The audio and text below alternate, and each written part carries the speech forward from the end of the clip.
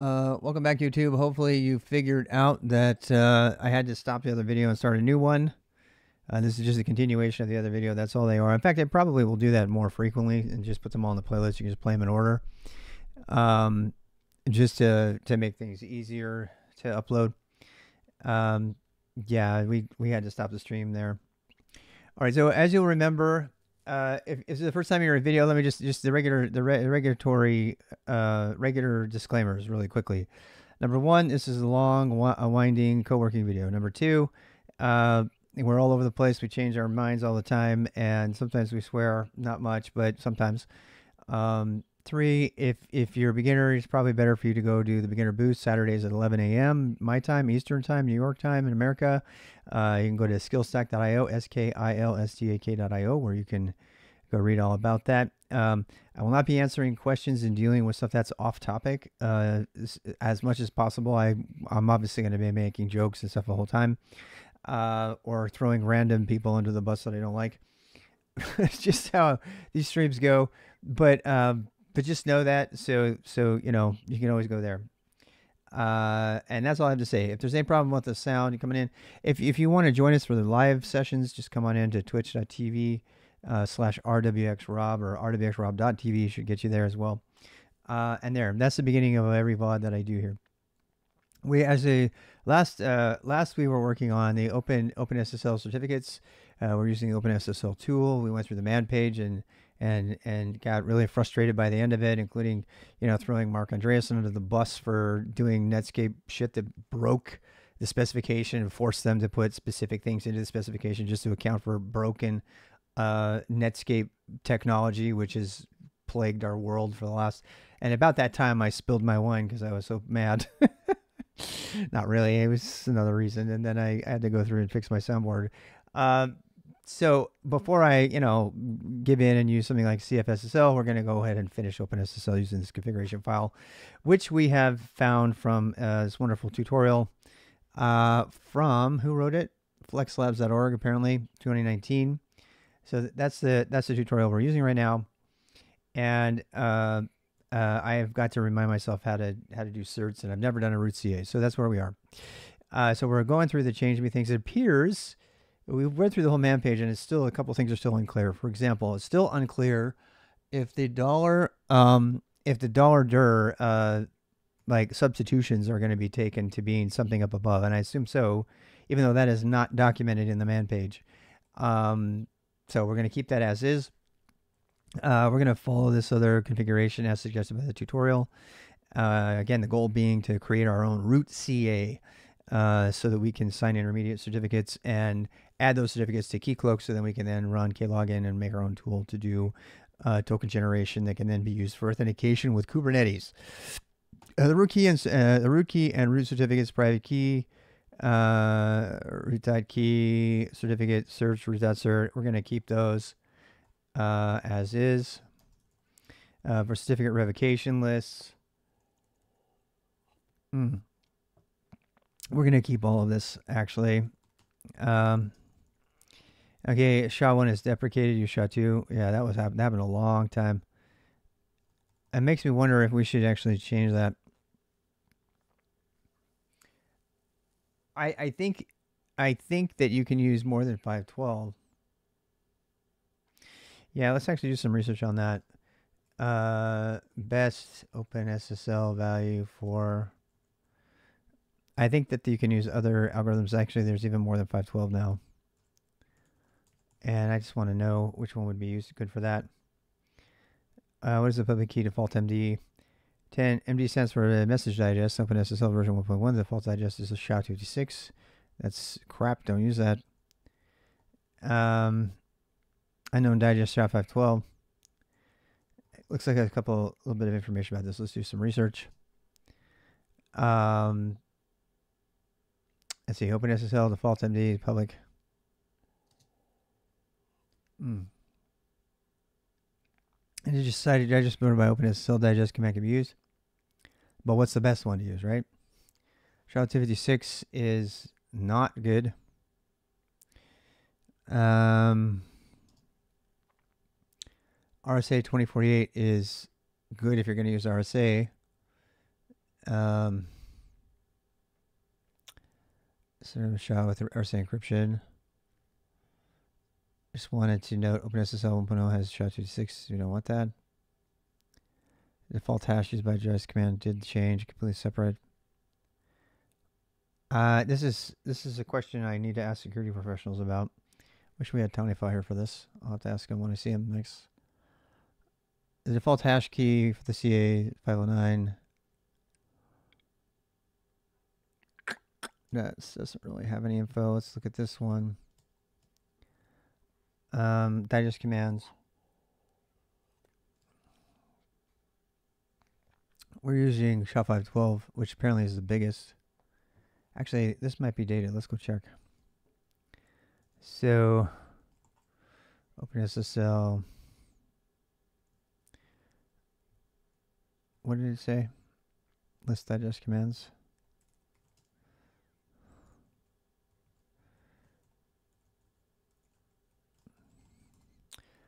So we've got SHA-512, 256, SHA-512, 224.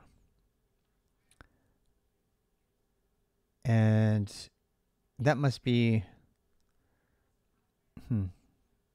Blake is a new thing that wasn't there before. We also have SHA-3 and SHA-512. SHA-512 is supported, so that might be dated, but let's keep that.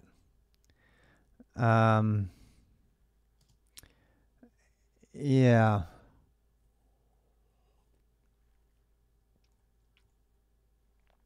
The default size in bits.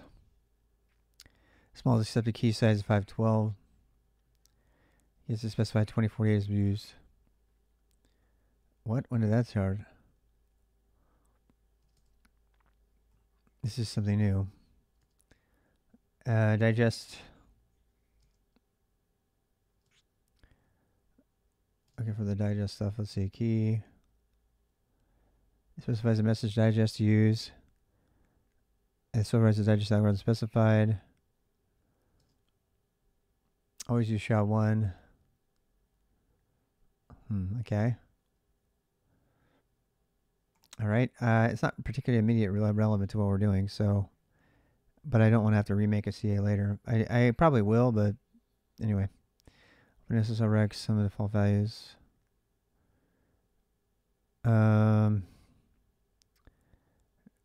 SHA-256, we're not going to do that. I think we have enough to proceed, okay? I don't want to do more than that. Yep. Okay, so we're going to do...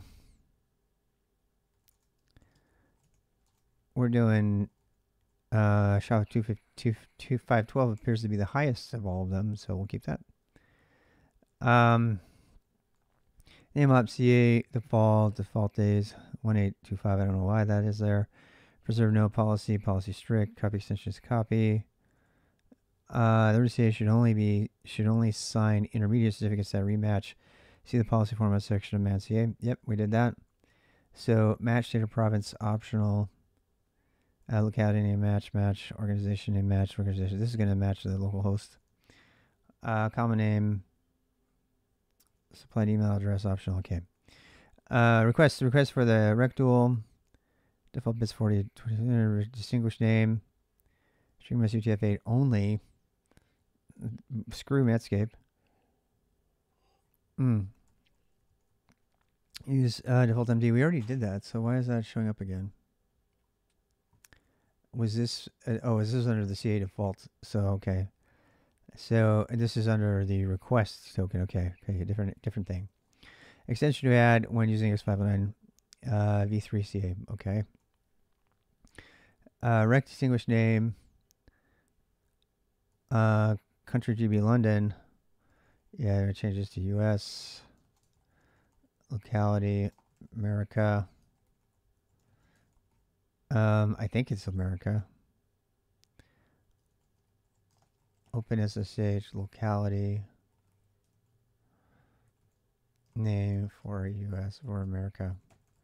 I think I could go probably just look at another cert, but I don't know. Let's do that. let's see.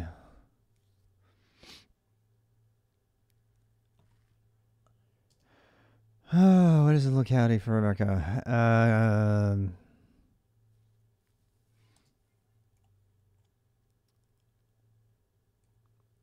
OpenSSL quick graph.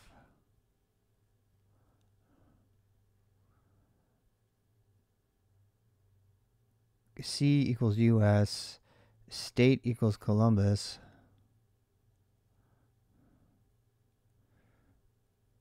Interesting. Locality is Columbus. Huh. TLS default values for distinguished name. I mean, it doesn't. I don't know. Ooh, this is interesting. Let's add this. So public country name US and C. State. Is the state the locality? I think it might be. I think the default city locality name. Interesting. I mean, Davidson. I'll put Davidson. Common name. What is the state name? Is that one? Required distinguished name. I think the there's a state name. What is that? What is that though? What is that going to be? So, organizational name. I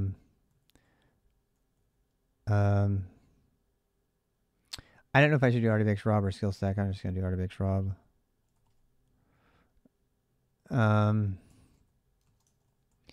Common name.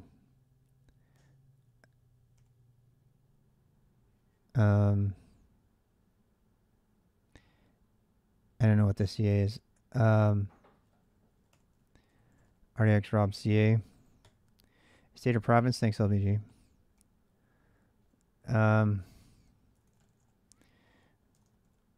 Province name. State or province name. NC Davidson. I mean, strictly speaking, I don't have that stuff, but whatever. Why is the country not here? Never mind. Organization name. CA stands for the CA. The common name is RDBX Rob _ CA. Email address. This is public information, so I don't care.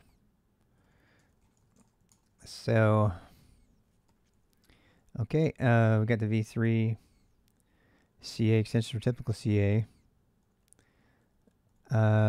We already looked this stuff up. Hash C equals to critical. It's a CA and it's critical. So this is what we get for root CA only. Critical digital signature or CLR sign, CQC sign critical. We want to be able to sign stuff, obviously, otherwise the CA is useless.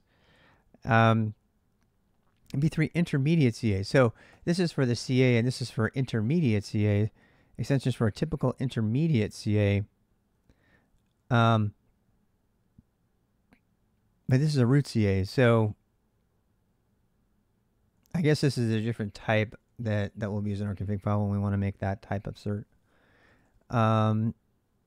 Authority ID key identifier key ID always assure basic instance critical CA equals true path length. It is a C. Okay, so that answers the question I had earlier. Is when companies spam me chats. I send 0, 1, 2 multiple values. Really? All right, so this confirms my suspicion that an intermediate CA is indeed a CA. So CA true is the extension value. Path length : equals 0. Key usage critical digital signature CLR sign same as the CA.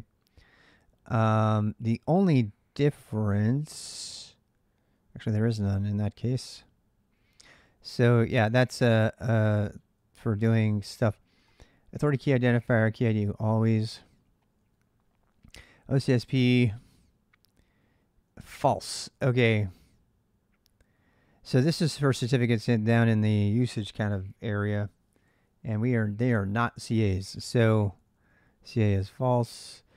Subject key identifier equals hash. Authority key identifier equals key ID. The hash is using the digest MD algorithm that is probably specified, I'm guessing. Authority key identifier key ID. Issuer key usage critical digital signatures only. This is just for signing shit. Extended key usage critical and OCSP signing. Okay, this is cool. I am glad we went through that because this is one of those things where I think you just kind of have to go with one that someone else has already made, because there's no way I would get that right on the first try if I was doing it by myself. Just no way. All right, so back to the tutorial. It says after you've gone through all those, this is the wrong one. So once everything's configured, we can create our private key and root cert. Don't forget to adjust the file names. In my case, I created a root CA with an expiration of 25 years.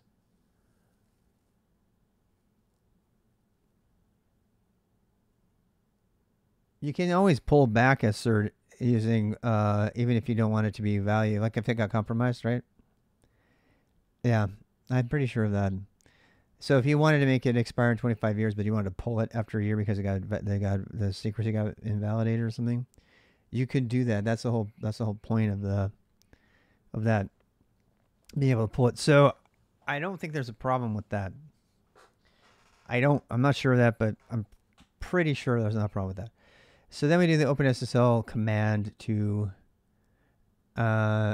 we can create our private key and root certificate. So I'm actually going to copy this gen RSA. This must make us our private key. Yeah. I'm going to document this. Yeah, I'm going to put this here. I'm going to put, actually, that should go in here. I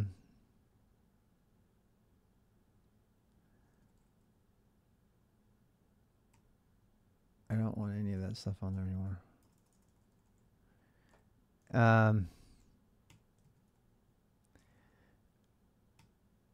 Okay, so the first step was steps to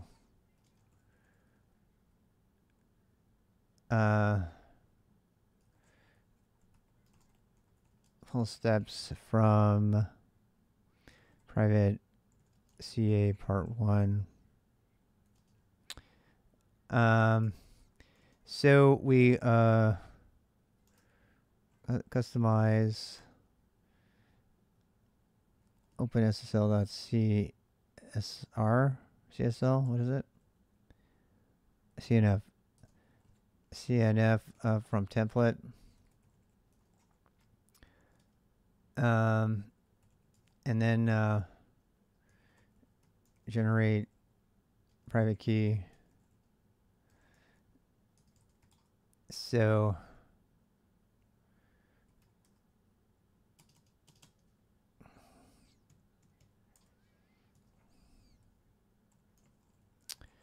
I mean,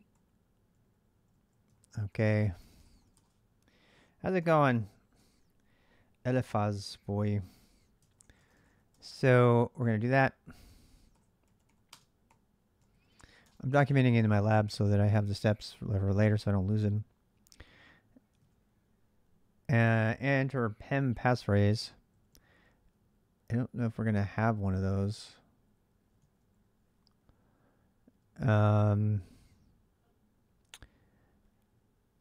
Let's see here. Enter passphrase for private key, verifying enter passphrase for root. I don't know if we need one. If we actually have a PEM password, is it going to force it to be entered every time the key is used?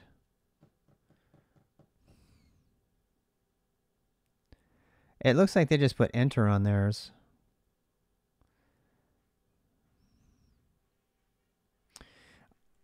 It doesn't say specifically.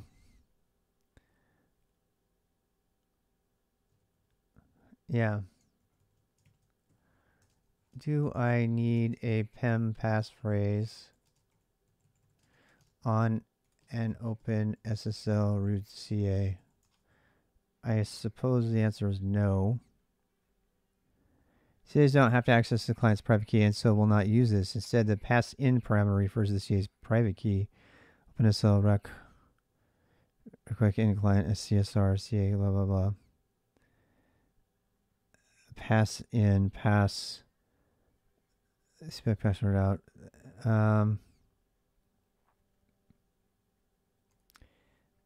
This is a good question. I want to get a definitive answer here. We're not doing X509. We're making a private key. The private key is going to be used to sign the thing. So I don't think it's necessary. It's only going to be necessary.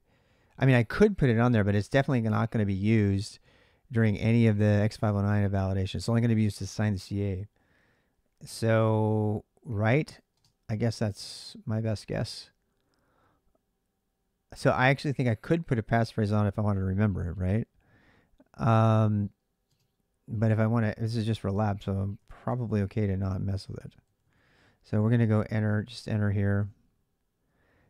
And you must type in 4 to 24 characters. Interesting. Huh. AES56. And why is it doing RSA? I thought we didn't want to do RSA.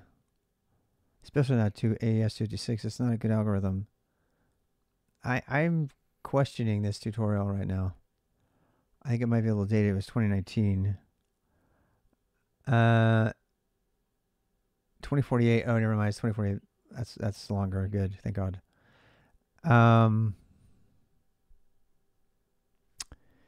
Yeah.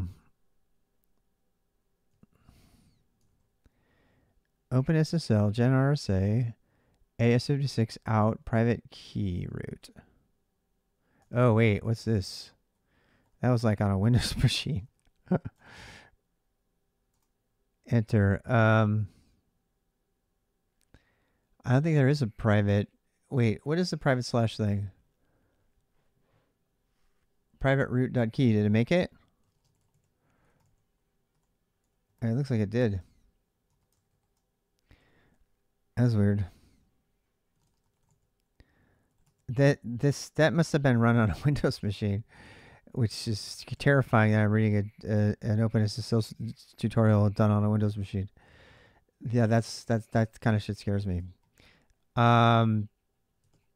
So, I don't know. We're gonna try it again.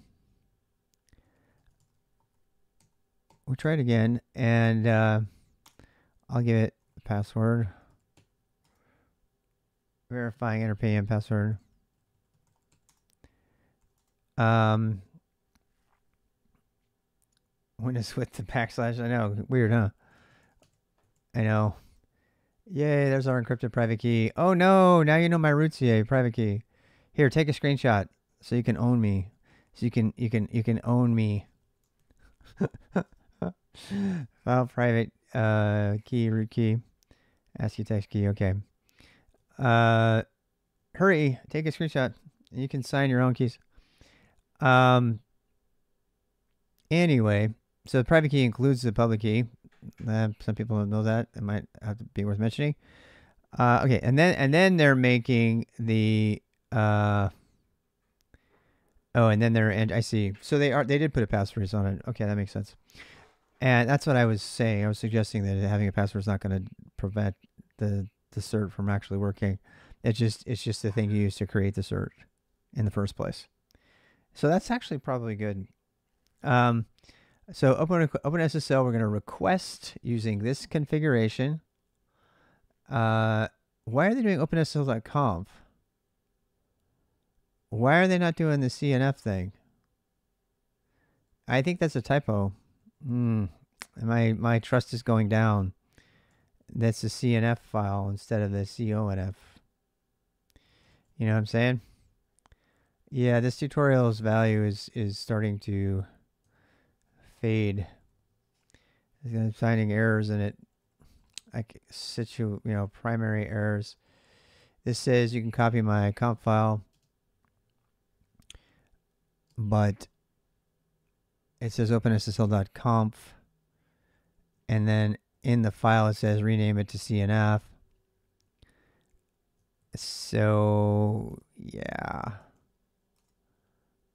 I'm not particularly confident that this is good, but I'm going to use it for now. Again, the primary task here is not to learn everything about OpenSSL. All right, so now my question is it going to pick it up? And I think it is because we're going to pass it in as a parameter. That's what this tutorial suggests. Yeah, config. It's passing the config files. Config file name doesn't matter. All right, so this command from OpenSSL is the most important one so far. This one, we're not just generating a private key. We're actually making a new,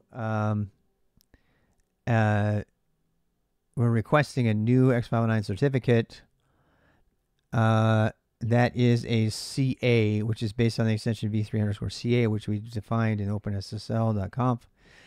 And we are going to sign it with the authenticated private key as defined under private/root.key. Forget that they're doing it on Windows with a backslash. And we want the output to be root.crt and to tell how many days to do it. Okay, so that command we can kind of share here. In fact, I can just copy and paste that specific command for the most part so I can get it right. Actually, no, I don't want to do that. I want to type it. It'll make me learn it more. So OpenSSL, let me see if I can guess it. So we want to request a new certificate, and we want to use a config file. I'm just looking to format of arguments here. So we want openssl.conf. We want to do a new, and then tell it what type of thing we want. -X 509, which is the standard for SSL and TLS. And we want to invoke the extension that has been documented in openssl.conf called v3_CA, which defines a certificate authority, not an intermediate, not an end thing, working, whatever, extensions. So extensions, can't see my screen. v3_CA. And then we're going to use this key to do the signing. So the first step was to create the private key, and then to do the signing with the private key. And I named it root.crt. And then how many days for it to be valid? That's the requested X509 cert, and we're going to put 25 years because I know that you can revoke a certificate even if you've put an expiration. That's not long, and so that should not be getting us into too much trouble. Days, there we go. So that should do everything. This is file directory, providers, implementation, semi-file, file store, calling stat, blah, blah, blah. Could I open file or UI for loading private key from private root CRT? Oh, I call that root.key. Again, there's a oh, they call it root key too. I just made a mistake. Key. All right. Passphrase for the root key. Super secret password. Oh no, there's my cert. Hey, there's my root cert, everybody. Take a screenshot. Okay, it's my root CA. I'm sure everybody take a screenshot. Oh my God. You know what? It didn't write it anywhere. I hope it did actually. I didn't redirect it. I don't know if they did either. Did they? Did they redirect it? No, they didn't. They didn't tell it where to write it. Oh, yes, they did. They put out root.crt. So do we have a root.crt? I must have forgot the out. I did. And then I doxed my root CA. Yeah, don't do that if it matters. Don't stream the creation of your root CA. Bad idea. See, but we're doing it for fun. Root CRT. Boom. Damn it. Did I type my password wrong? I did. Oh, joy of joys. We now have a root certificate. There it is. All right, so we're making progress here on this little thing. Now we need to create the intermediate CA, and then that's going to be signing off the search we're going to use for everything else. I actually only need the root. Actually, I need the intermediate CA, and then I'm going to need to put the root CA in the keys chain on this local machine in order for the Golang crypto libraries to get the right thing. Creating intermediate CA is similar. Fair initialize the folder structure at these files. Root interim. All right, so that is the end of the root CA. You know what I find fascinating though is that oh, this stuff all went in root CA. I see. Yeah. All right, so let's make a directory called. I'm gonna follow their little recommendation. Intermediate. And same thing. It's funny because all the CRL and request stuff we don't need. I don't know why we don't need it. We just don't. And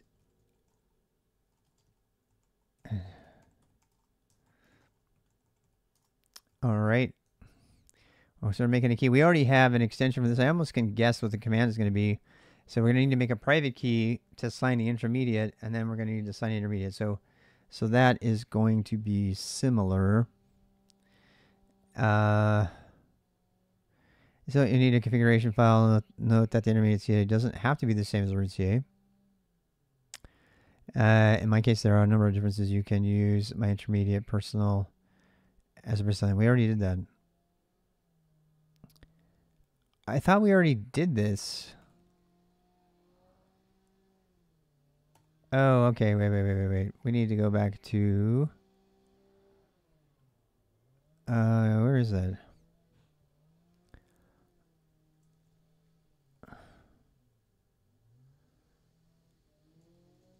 Oh, wait. Yeah. Hi, what's up? They were in the box with the dog food the whole time. Nice.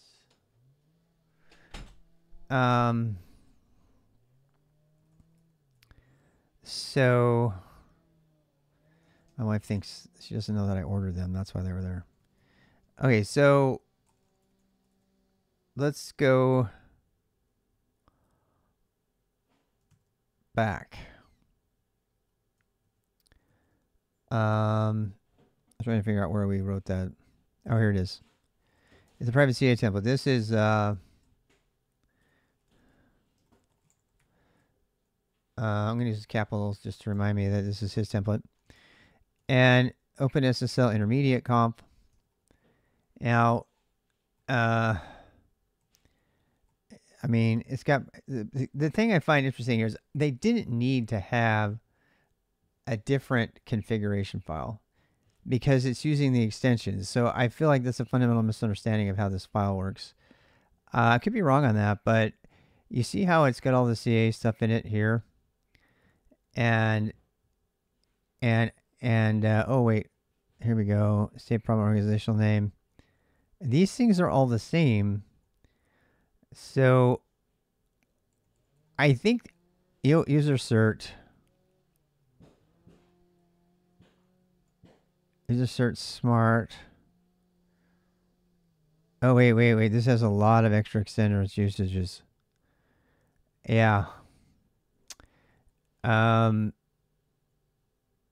Interesting. I feel like these extensions could have been written in the same configuration file. That's what I think. But I don't know that for sure. So yeah. And this intermediate is probably going to have IP numbers in it. Not IPM domains, I'm guessing. No, maybe that's the final one. I don't know. We'll find out. So, serial number, interim CRL.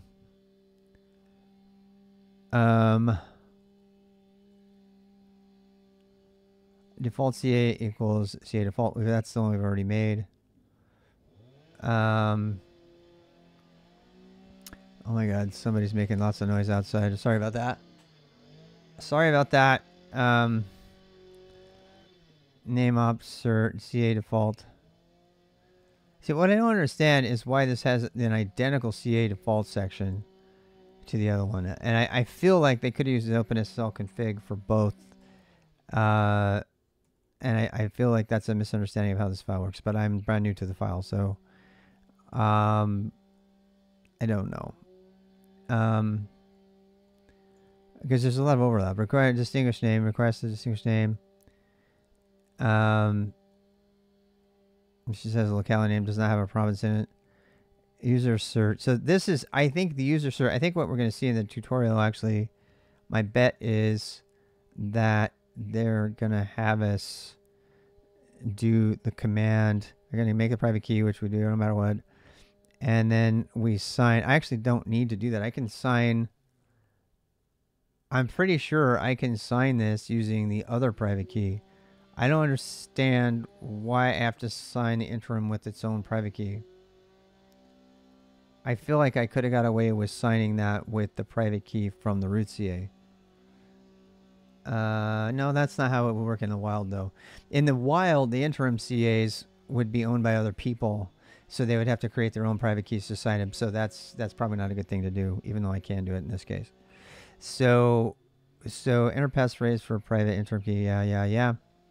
It's opening the same. It's opening a different OpenSSL comp file, and requesting an X509 cert. Actually, it's not requesting an X509 cert. That's interesting. So it's requesting a key. I know that's indicating the key. It's what is it requesting? Request config OpenSSL. It's not an X509. That's very interesting. I wonder why that is. With your CRAC creator, we're going back to our CA and we'll sign this request. Oh, it's a request. We're just making a request. Oh, we're just making a request for a certificate, and that has to be signed. I forgot about that. So the CA gets requests. This all happens dynamically on Let's Encrypt. The CA gets a request for a certificate that has to be signed by the institution that's just doing the requesting for the intermediate, in this case, the intermediate cert. And then the CA says, yes, here you go. Okay, that makes sense. That makes much more sense to me. So a lot of that stuff is going to be the same, but not. So we'll cover that over to home, whatever. And we'll go back over here. What's going on over here? Why am I getting client loop problems again? That's stupid ass. That's WSL crapping out again. I hate it. I have I said how much I hate WSL? Okay, so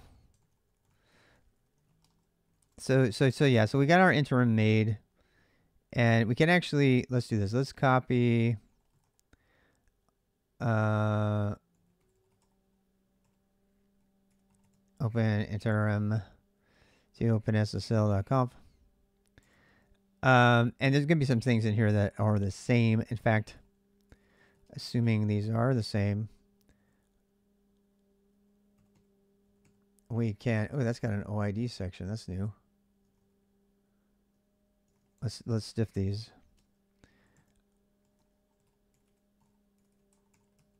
Okay, let's just look off.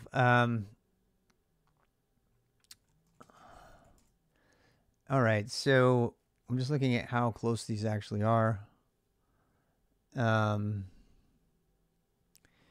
Let's I for the sake of knowledge, I just want to look.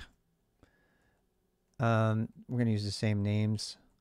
I see why, even though we have it, a subdirectory that's separate, that if the files get separated from that, it's probably important to have that there. So I agree with that. I'm going to change all this to my own stuff in a second. The rest of the stuff is pretty dramatically different.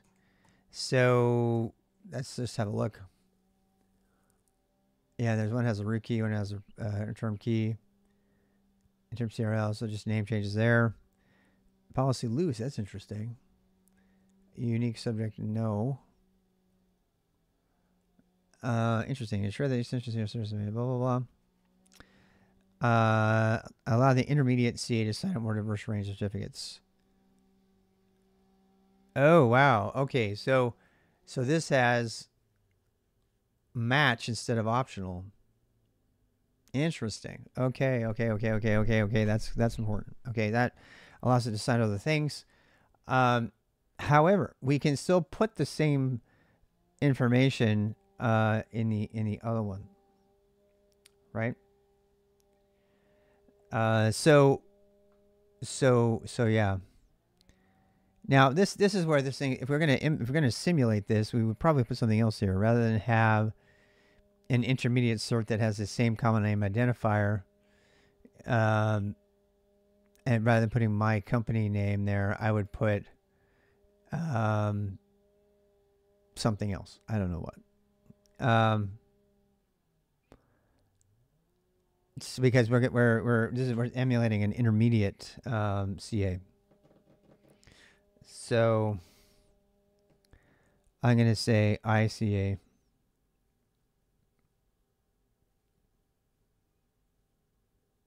I mean, what is it called? Is it called interim? Yeah. Let's actually cheat and grab most of that stuff from here.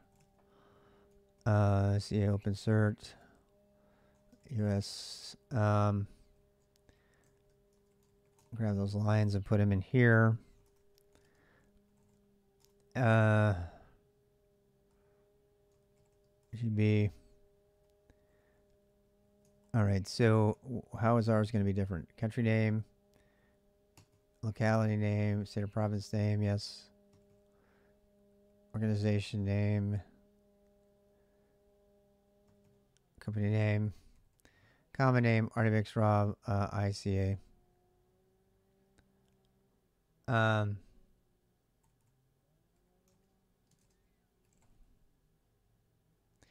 think I actually have to type that every time, so I don't want to put that in there. And it's the same email address. So yeah. Yeah.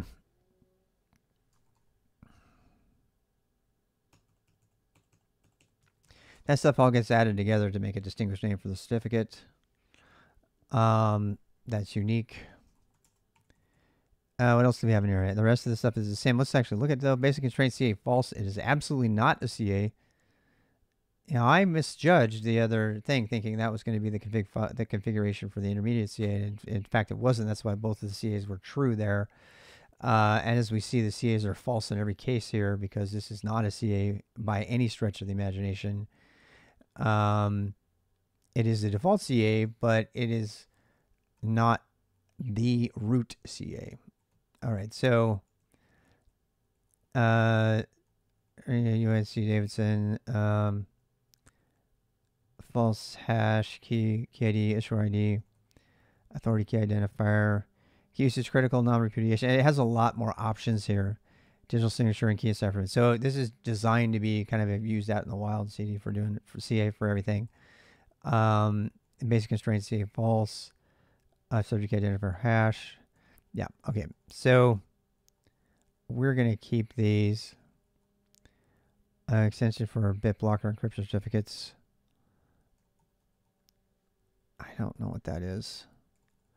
I probably have to add something here for Kubernetes that I don't know about yet. But I shouldn't have to at this stage because this stuff is very, very, very generic. MS code com, NS. This is all the shit that we'd have to add from custom certificates and providers like Netscape and Microsoft. This is not an OCSP. Interesting. Okay. And you BitLocker. I don't know what BitLocker is. And why do I have that thing there? This has got to be something for a specific application. I assume someone's using BitLocker or whatever the hell that is. Let's go read the doc about that. I don't know if they actually talk about that, but and the rest is the same. It's the same step. With your CRS created, we're going back. Okay, so that we're just making a C. This is just making a CSR, and then we're going to get our actual certs out of that. Okay, so let's go ahead and do that. We need first of all, we need Windows encryption thingy. Yeah. Yeah. So this is all, it's a Windows tutorial, so that's probably why. So OpenSSL requests a from the config file OpenSSL.conf a new using the private key, private interim. Oh no, we need to make the private key first. OpenSSL gen RSA AES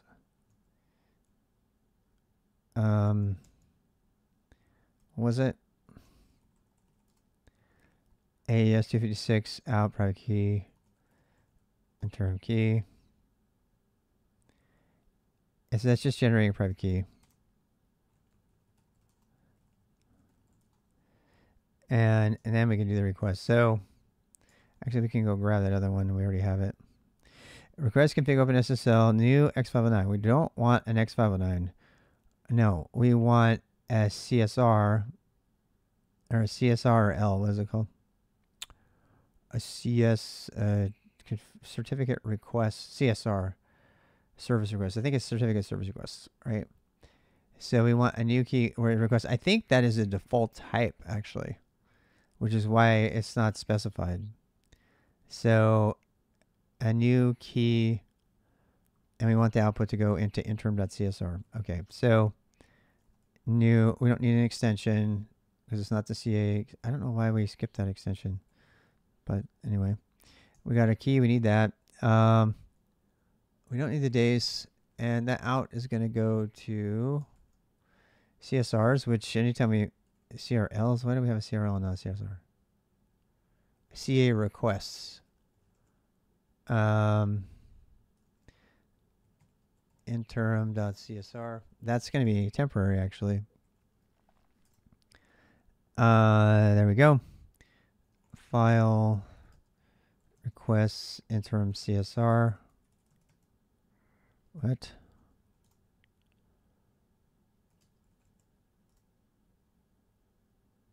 What happened? Oh, did I put root key? Bad me. All right. There we go. That is a PEM cert. PEM certificate request. Gosh, file really knows what that is. That's good. There's another thing. So this is a certified request to the CA to give us a key, a cert pair that we can then use in our application, I believe. So the output below is from the immediate cert. Okay, so OpenSSL rand out serial hex 20.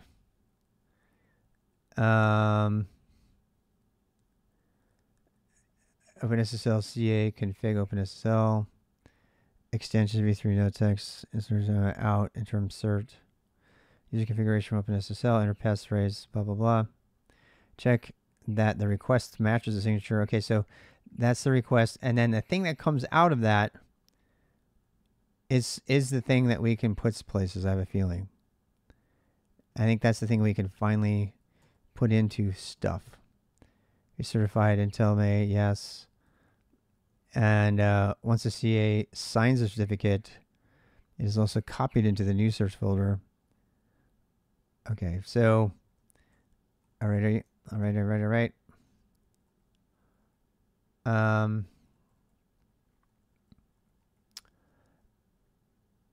All right, so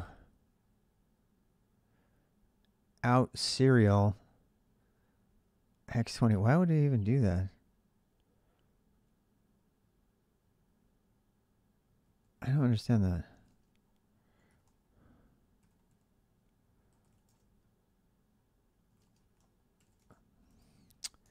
I don't understand outputting to the serial interface. That's got to be a file. Oopsie. Nah. That's got to be a file. I don't know though. Man, OpenSSL out.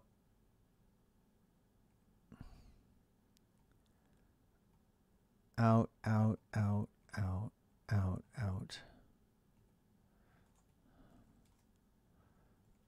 It's nowhere to be found.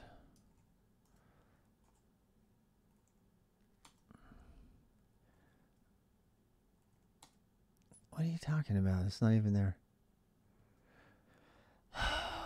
Shit. Options. What are the standard options? This is why people don't use it.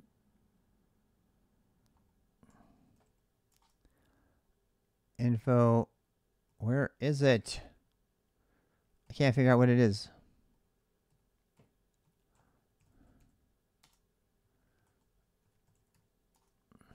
I don't know. I guess. See, that's the thing. I want to understand why it's doing that. Is it really a serial file? Okay. All right.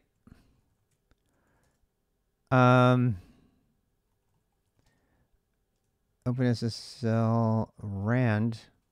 That's got to be like a nonce or a hash or something. I mean, not a hash. It's just random data. I wonder. I wonder if it is this. That means OpenSSL doesn't depend on dev rand or urand or something. And that must be what it's doing. It's ensuring that it has entropy to do it before it continues. Unlike SSH, when you're making keys and stuff. I'm guessing. Yeah. The question I have is it binary data? Probably is. I might screw my terminal up right now, but no. Wow, interesting. Oh, because we put hex, of course. Wow, that's cool. Okay, so that's a function I can actually definitely use. Yeah, that's a really great function to know about, just in general, for shell scripting. Because that, I mean, you can look, you can do this. You can echo, you know, random, and I want to have a random number between 1 and whatever that is, right? So I can do that. I take your random numbers. That's like built into Bash. But if I want like a big ass random string, I can use OpenSSL for that. And I don't have to God, I wish I didn't know about that. I made a tool that does this. It's called Unique, and it actually does that very thing, but it uses the internal stuff. I assume the OpenSSL is using underlying urandom or zrandom. Do we know? I imagine it is. I imagine that's what it's doing, because I could probably do like hex 100. Yeah, that is awesome. Just that one command. I need to put that in as that. Um, I need to put that in as that right now. Huh. Use OpenSSL rand to generate random text data. Yep.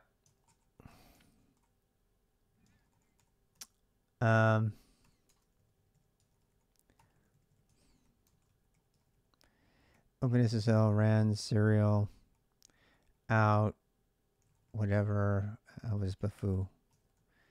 Hex 100. Since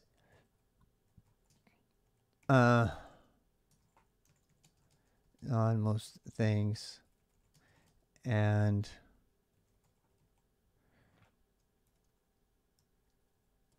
uh, uh,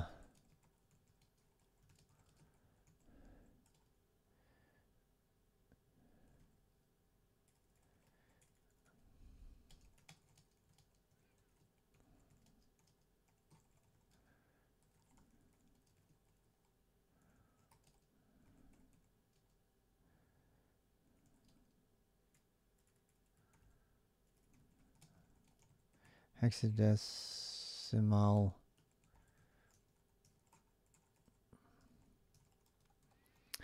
All right, good to know. All right, so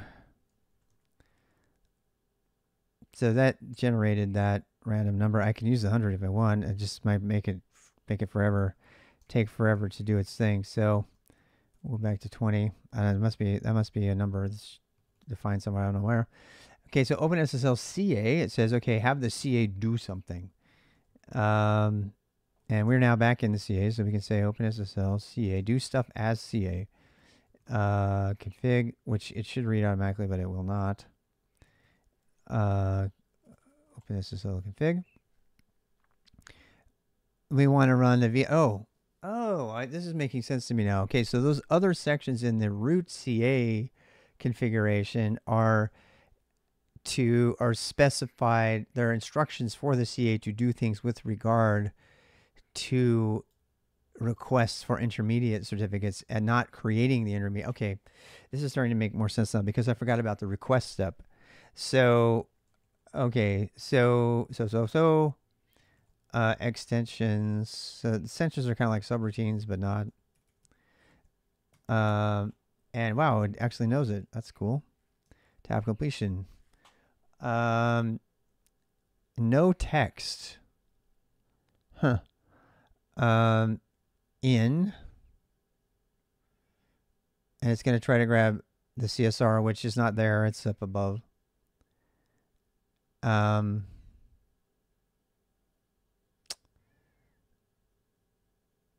Wait. This tutorial is mixing stuff up.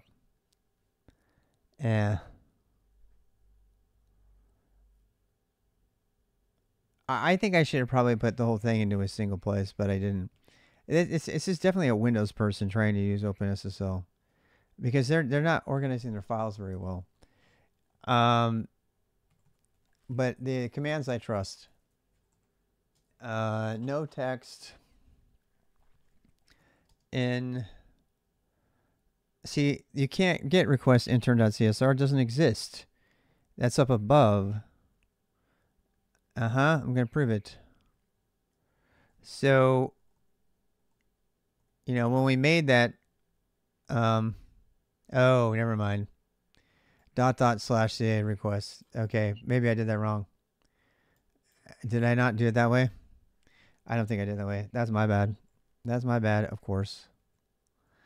Yeah, let me make sure I did this. I moved this to the right place. So the request has to go into the CA, so it should go into its incoming directories, which is what the directories are. And let's check request. Request here should have something that doesn't. Okay, yeah. Yeah, I misinterpreted that command line from the tutorial. And so I need to go to interim requests. So the request section in the interim is going to be requests for certificates that are signed by the intermediate CA, not the root CA. All right. This is interesting. Okay, so move intermediate requests CRSLM into a request of the CA. All this stuff could be automated. I could actually make watchdogs that do the watch things. That's probably a way to go about it.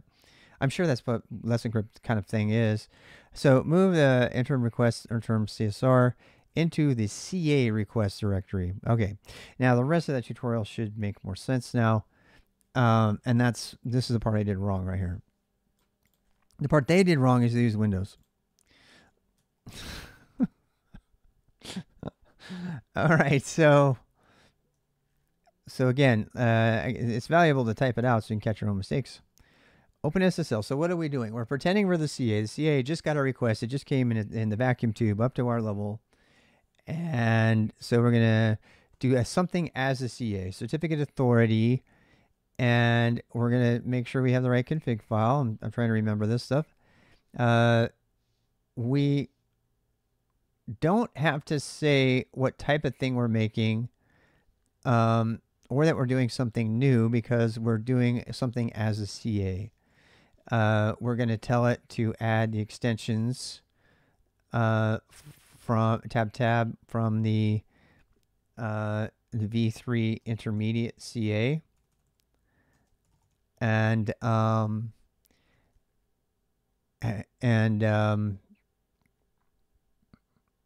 it's interesting because I think that the tab completion might be coming from the root names that exist in var or whatever, even though they're not banned, because it's not pulling up my OpenSSL.com from here. I doubt it. I very seriously doubt it. It just happens to be the same name.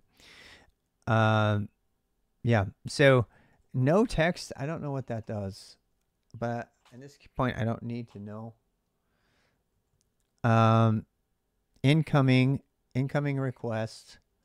From requests, now we're cooking interim.csr, and then we're going to write it as an output to interim.crt, and we're going to generate a cert, put it in the CA's outbox, and then that will get shipped off. Doesn't display the full cert to start out. Nice. Thank you. And then we get interim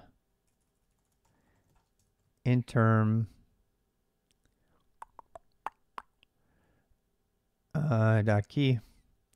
Why is it key?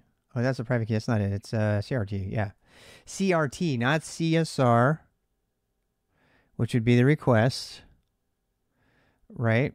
And not. And so this is a cert. This is a cert. It's also probably a PEM file, I'm guessing. It's a password file for the root key. And also file directory providers. Did I put CRT? What did I do wrong? Oh, it's supposed to be search, right? Yeah, I'm dumb. Certs.out. Oh no, certs.interim CRT is inbound. What is the outbound? Oh, certs. Like it's not an outbox. Okay, I added that. Okay. So, and then yeah. Alrighty. So, unable to load the CA cert. Why couldn't it load it? Do I not have an interim CSR?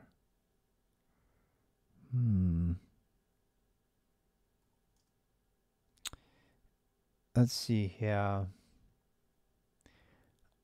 Maybe I named it wrong. It should be CRL, right? No, it's requests. Where did I put the root CA? The root CA, it output the root CA at the top here on root.crt. That's a tutorial bug, I have a feeling. The root CRT should be in certs, right? It should, right? Let's prove that. So root CRT should go under in the root CA directory under certs, I'm guessing.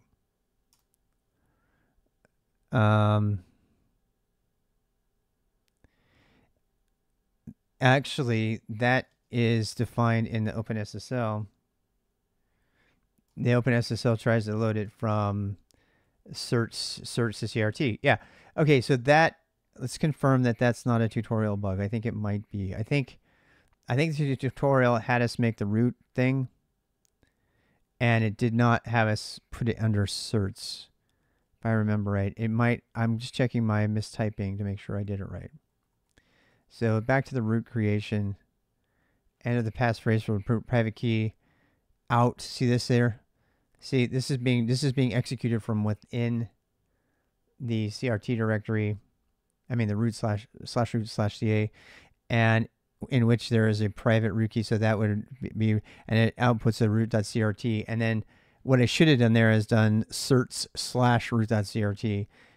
There is a step missing here where they moved the root CRT file into the search directory based on the configuration. We were just able to confirm that. So that is a tutorial bug. There's a couple of them, but that's a minor one. So let's try that step again. And so yeah, because we are not defining any of the other stuff there. And in this case, the output is actually search / interim.crt. So the intermediate search is going to be in the right place going forward, right? Yeah, and there's our cert. Okay, so sign the cert. I don't remember if it said to do that or not. Certificate is to be signed until blah. Sign the certificate. Yes. Okay, so this is we're getting a certificate service request to come in, and to the CA, we're signing it. We're telling it we want it. We're signing it with all of our data. We're actually assigning it the data based on the request, which is similar to but not identical to the CA, because we're creating an intermediate cert that's kind of owned by the same sub-organization. Sort of like if you were a department within an enterprise that operated within an enterprise that had its own root CA. The subject key identifier, those are unique identifiers. This is interesting. This is allowing it to be a CA. I thought we turned that off.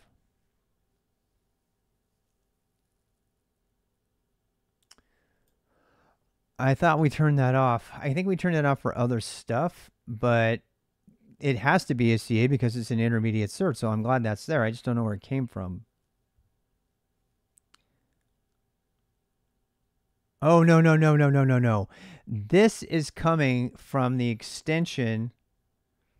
Yeah, this is coming. Okay, that's what's confusing me. This is coming from the extensions section in the OpenSSL.conf file for the CA. And that extension says yes, anytime. And that extension came from our dash extension to say, follow these additional additions, put these in, including CA equals true for any request that, we're going to add an extension to make it an intermediate cert, right? So we can actually also make requests using the CA. We have to submit a CSR, but we can also make requests for those other tickets, OCSPs that do not have CAs. And all of that stuff, the CA equals true stuff, is absent from the extensions that are in the OpenSSL.conf in the interim directory, root interim, because that is never going to be handing out CAs. It's only going to be handing out user level or usage application level certificates, and never going to be granting CA access to anything under it. It could, if we wanted to do that, we could, but it's very unlikely. We just only need the one intermediate, depending on how complex your organization is, right? So that's why that intermediate step doesn't have its own CA true configuration set in one of its extension sets. Okay, so that's good. Sign it, yes. 1 out of 1 certificate requests, certificate commit, yes. Write out the database with 1 new entry, database updated. So I have no idea where the database got updated. I assume it's this index.txt file because now I have old files. So that's interesting. This is interesting. Index.txt. ASCII file. I don't know what's in these files, so I want to look. This is interesting. It's like a text-based database. Yeah. These are the keys. CN. Okay. So artifacts. Oh, so that's the certificate that got created. So it is a. This is a, that's the identifier, right? So there's the country equals US, state equals NC, locality equals Davidson, artifacts Rob, common name, that's what it is. And then the email address. Okay, so that's all there. I could have just written that in there, but we're following the steps here. So, and then we have the serial.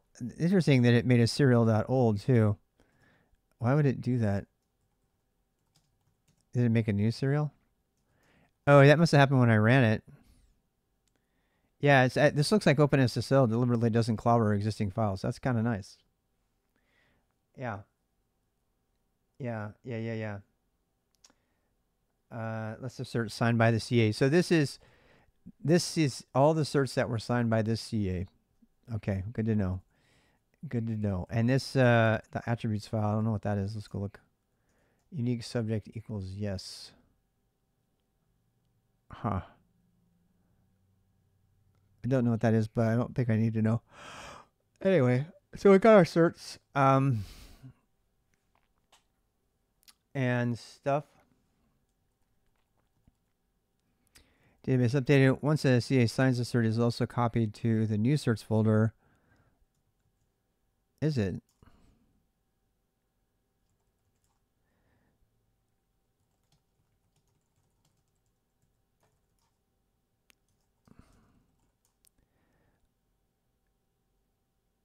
Yeah. So there it is. New certs. So that would be a directory to back up somehow. This is all on my local network, so nobody cares. Very interesting. I like that the service request, the CSR, that could probably be deleted now because we just needed it for that one request. But we'll keep it around for now. Once the CI has a certificate, it also copies new certs, index database files updated, get a new row from the generator certificate containing status, time of revocation if revoked, serial, and the subject. Nice. You can copy the generated certificate to the root of your intermediate CA.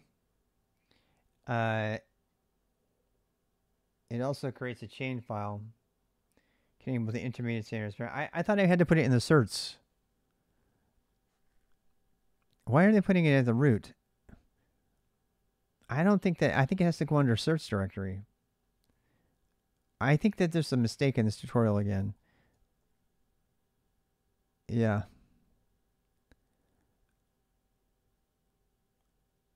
I think what actually should be happening here is that, I mean, you can call it interim if you want, but it's technically the root for that other CA. It's actually not the root, so whatever we're going to call it. Root of your intermediate CA, right. Right, but the question is, but you generated a certificate of the root of your intermediate CA and also try to create a chain file. Yeah, but it should be putting it in the search directory, in my opinion. That's what I'm saying. So I think it should probably not be there. I think it should be, so we go to search interim, right? And I think we need to copy that into, I mean, whether you have separate configuration directories for this kind of thing is already kind of a question for me. I don't think it might be the best way to do this. They're telling me to put it at the top level here. I actually think it needs to go in here. Because I'm going to be signing stuff. I'm going to be making sure the same way I did in the other one. So, and then there's also a chain CRT, which is a new file I'm not aware of. You can generate the copied, so you can copy the generated certificate of the root. I also create a chain file containing both the intermediate CA and its parent.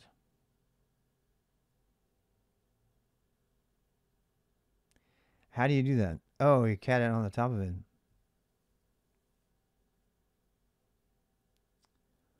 This doesn't make any sense. I mean, it's not consistent with what they did elsewhere. But fine. Certs interim CA to interim. And then the good old the cat. It's definitely not echo root CRT.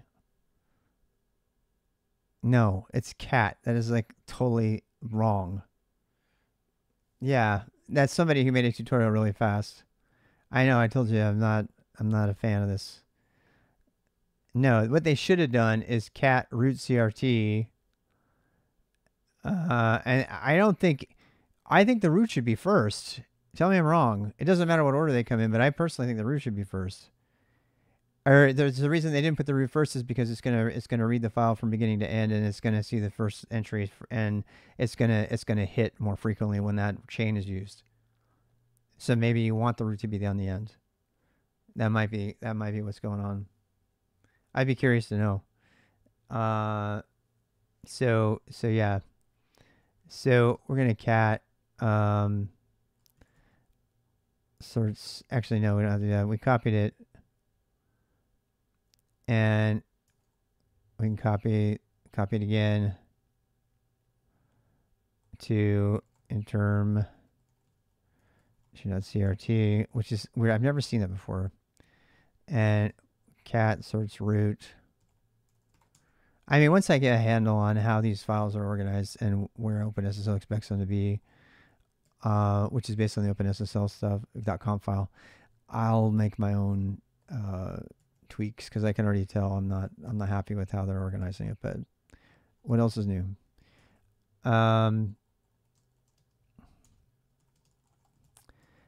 Interim chain.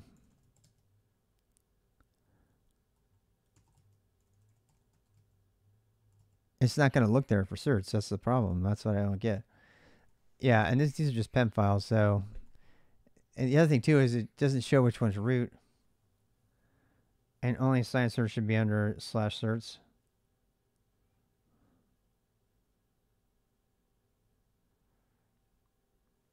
You think? Did I add one that's not signed? I didn't, right? That's signed with the CA, so my answer to that is signed. Is it not? I think it is. It's signed by the CA. That's the whole point of having it, right? So, okay. Let's keep going. Install the root certificate. Finally, don't forget to install your root certificate in your trusted certificate store to make sure your certificates are recognized as trusted. So, and this is a Windows test tutorial. Obviously, it even says so. And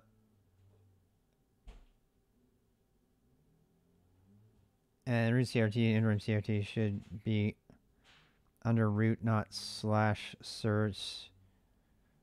And OpenSSL should read from there. It didn't though.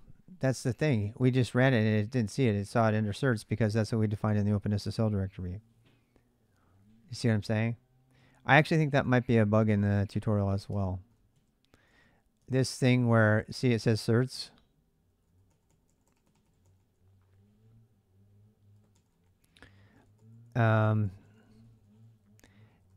Yeah. Yeah, I don't know if I agree with this configuration, but now I have something to go on. I didn't know anything about it before today, so here we go. The root key and root certificate. Oh, okay, here we go.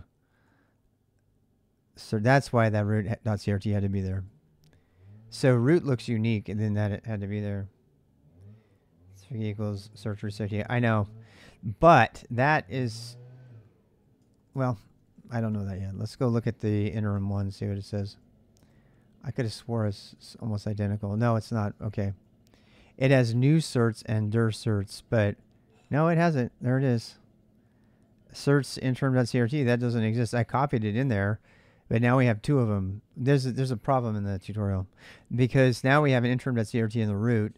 We have interim.chain.crt in the root, and we have certs /interim.crt. And I think that one of them is in the wrong place. I can't confirm that, but that's my initial impression based on the fact that step in the tutorial failed. So I think this needs to go. Well, it doesn't need. We just need to remove it. It already is in. It's already in the source directory. So we already have certs interim.crt, and then we have interim.key, and then we have interim.chain.crt, which, frankly, I have no idea. It's just been inconsistent. Yeah, I don't know if it requires it to be in there or not, but I think the reason that the required thing was this right here, the root key and root certificates. So this says root, even though it doesn't mean it, because this is an interim. So this is the root of the interim. So that does have to match, and that means the interim.crt does have to be there despite the instructions in that tutorial. So that's all good stuff. And then we have the private key. That's the private key of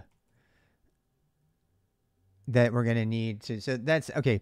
We need to have the private key in there because we're going to be signing certs and stuff like that. More likely, we're going to be putting this bit of information into another system. The thing I'm curious about is if we're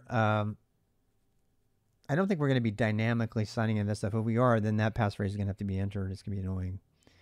But I don't think that's true. I just think it's a matter of checking signatures on stuff. Or CRT interim to the root, one folder up, and remove certs from certificate equals.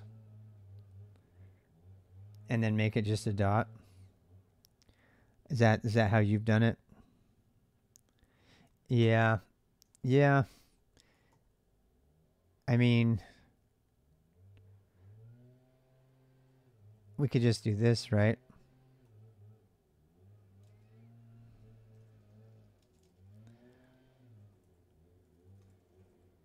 Yeah.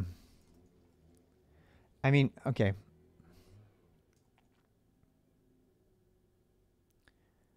Yeah. See, Dan, we can't do it because down here we have interim search, right? I'd have to change it. Yeah, I see what you're saying, though. I see what you're saying. No, just in certificate equals.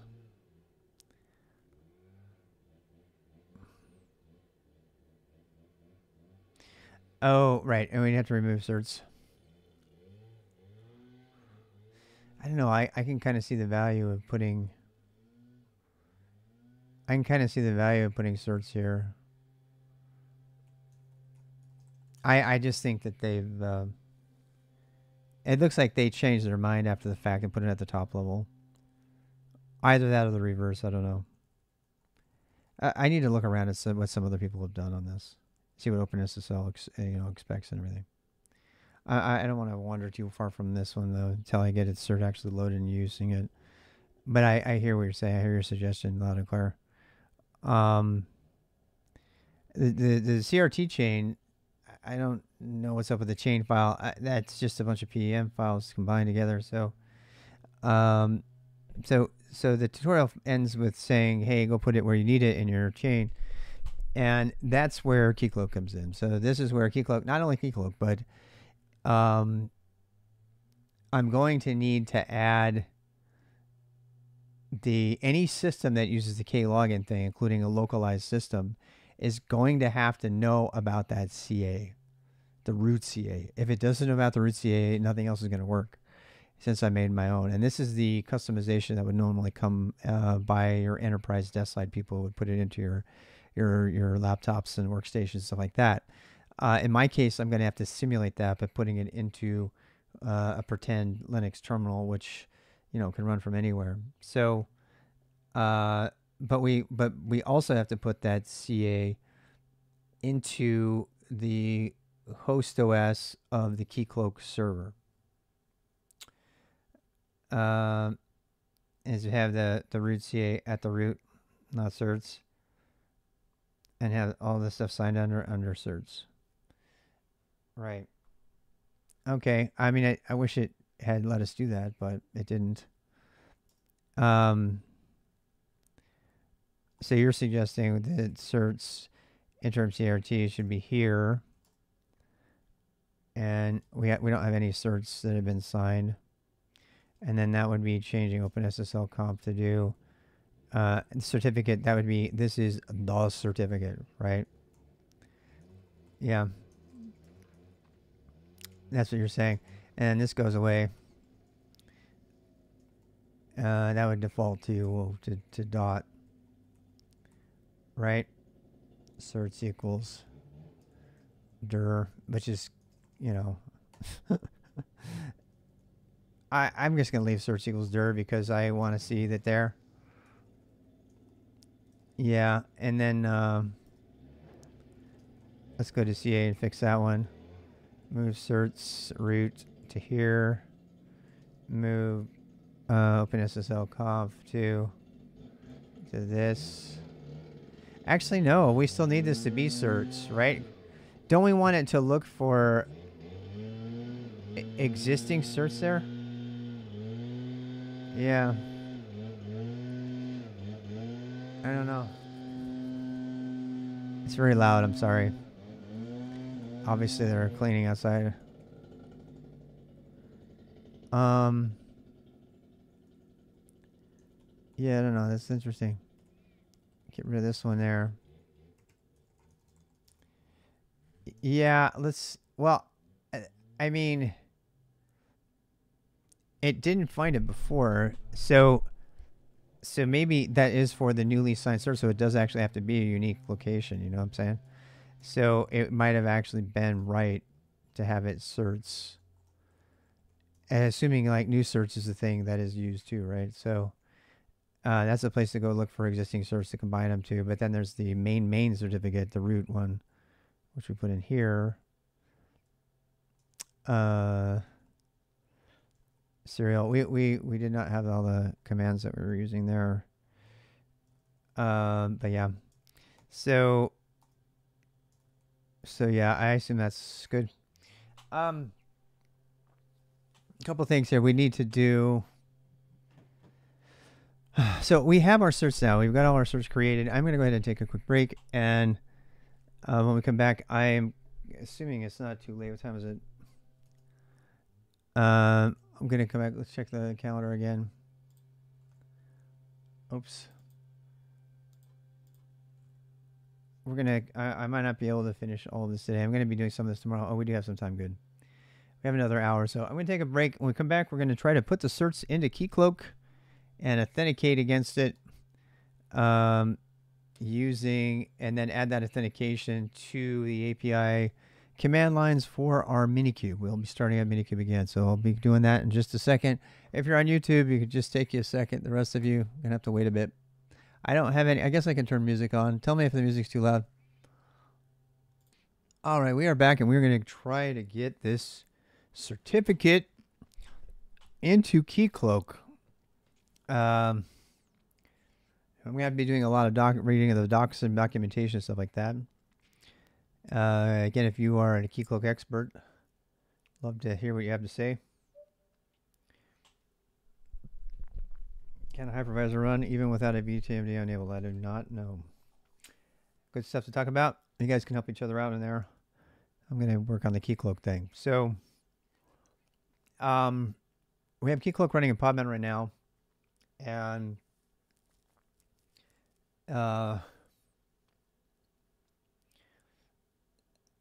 I'm almost positive I can actually go into KeyCloak and use the Key Vault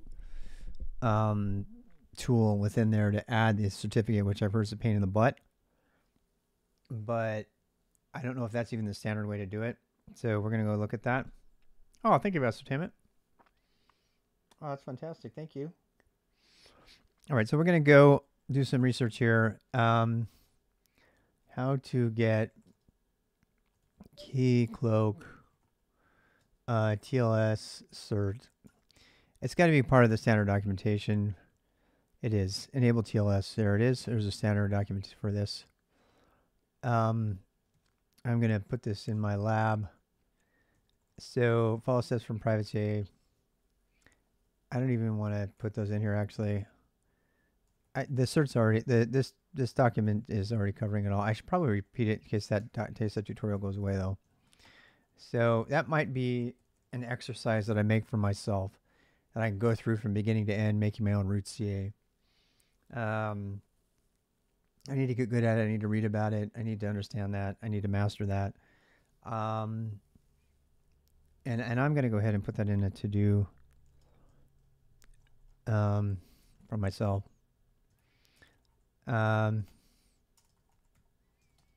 Create a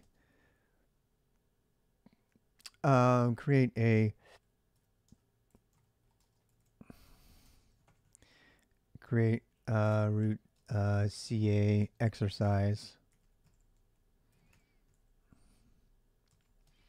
for self and practice. I want to get so good at being able to create a root CA.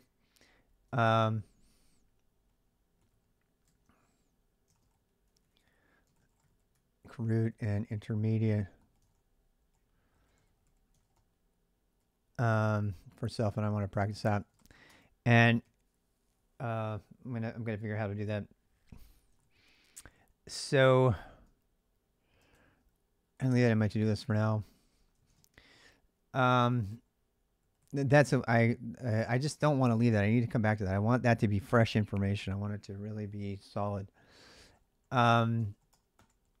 So anyway, Keycloak. Let's go back to the Keycloak docs. Learn how to configure Keycloak's HTTPS certificates for ingoing, outgoing requests. Let's see. Develop containers for developing a low HTTP provider. So what were the steps we had to do here? So first we had to the first steps we create a root CA, create intermediate CA, and then we needed to use the terminology from the documentation here. We need to configure TLS in Keycloak. We actually, there's another step here that I don't know how to do. We need to add certificates to, we can do that after, I guess. That's what these are ones, by the way. So I can move them around, they'll number right because they're using Markdown. Add certificates to required key rings. That's like on the local host or wherever we're going to do that. Configure TLS and Keycloak. And another thing here is we're going to have to add configure Minikube to use TLS certs and OIDC connect. And that's the last part. So, and then of course, then we're going to write the code to do the keylogin thing. We don't actually need that for that part, but we need it for the testing part. Code keylogin to update tilde.cube config. So that's kind of what we're doing. Create certs, we did that. Create TLS and Keycloak. Okay, so back to that. I'm ready to configure it. Wait. Add a link to the document here. I'm just adding a bunch of stuff here, so I have to go and come back to it. I can find it. All right, so I learned how to configure Keycloak's HTTPS certificates as well as MTLS if you're going to use it. No, TLS is crucial exchange data over secure channel, production environments, blah, blah, blah. Configure TLS in Keycloak. TLS can be configured in Keycloak. PEM format from the Java key store. So Keycloak is a Java thing. See, this is what I find interesting. Providing certificates in PEM format. So it says it's under bin. Ooh, that might be helpful. All right, so we need to get our Keycloak going. So let's go fire up our Keycloak server and Podman. It's already on there, and I think we already have one. Did I kill it already? I think I did. Yeah. So we need to fire up Keycloak. Podman. We're running it in Podman. ps-a. Crazy Blackburn is our exited Keycloak. So let's do Podman start Crazy Blackburn.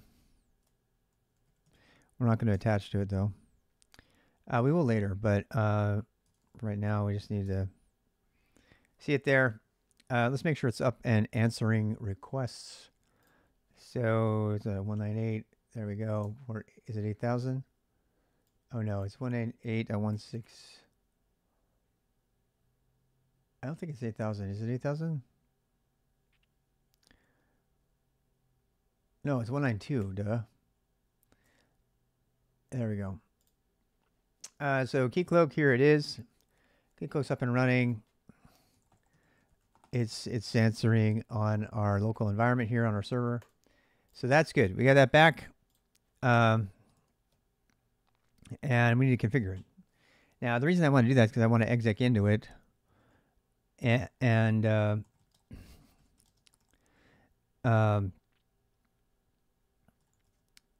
want to go in there and look around.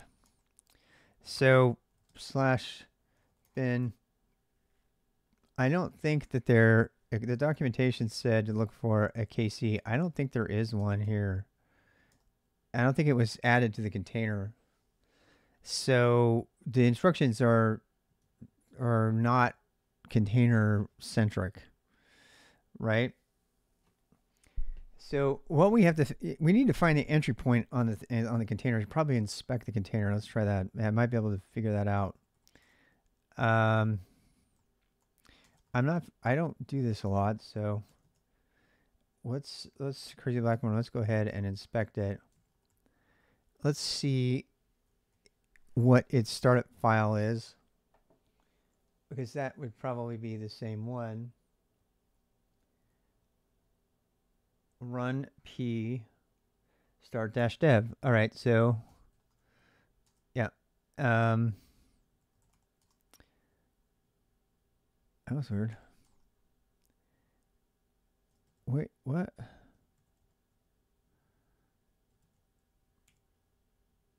All right, so I mean, we're still in the CA directory there. Let's call that CA so we don't get confused. Yeah, and then let's make a new one. Go back over. I killed it already, so I'll put it back. Keycloak. And SSH home. Podman. She's in my history. Yeah. Okay. Which start -dev. It's so weird it doesn't have the which command. It really is.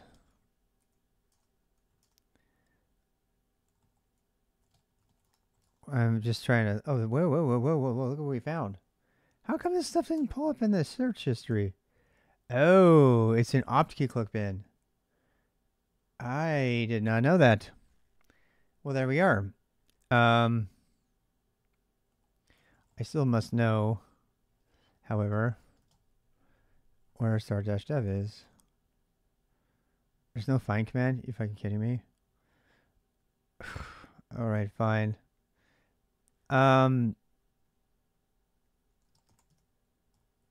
What is the entry point of the container? I don't know what it is. No VI? Are you crazy? All right, there's our Java.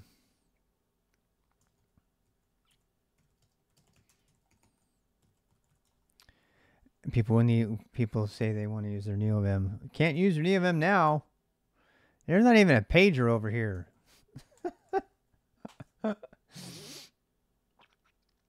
Good thing I have tmux. All right, so I rest my case. Does it have Ed? No. Oh, that's funny. All right, so we're inspecting this Red Hat container to see what the hell happens when it starts.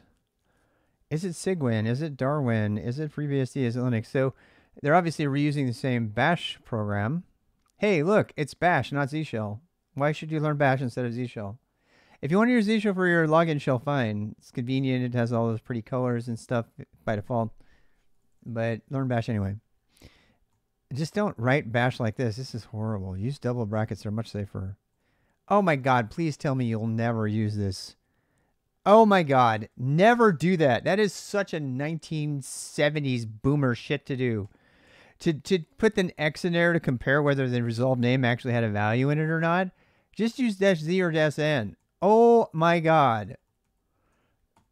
That don't do that. That is like a really bad shell scripter trying to write bash code.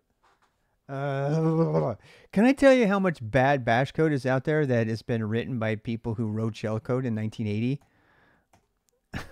It's okay. I'm done. I'm done. Move on, Rob. Cat KC and the Sunshine Band. Also, don't put extensions on your scripts. This isn't Windows. Okay, back. I swear I'm back now.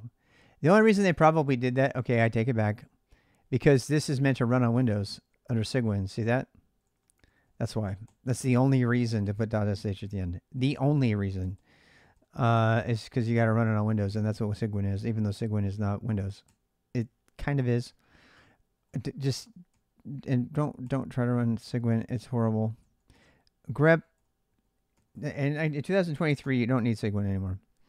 Grep is a grep. Directory name is their name resolved name. What is about helper bash files meant to be sourced only? That's what I think. If you're going to source a file, then maybe make it .sh, but that would be the only time I would ever do it. Yeah. Read link Darwin. That's what this is doing, right? It's reading a symbolic link for itself. Wait, what? Wait a second.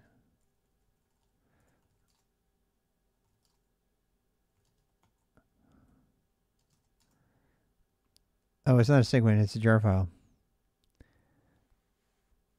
That's interesting. It has .bat, that's why. Because these were meant to run on Windows. KC and the admin band. KC.sh. This is not the normal way to do what I'm doing.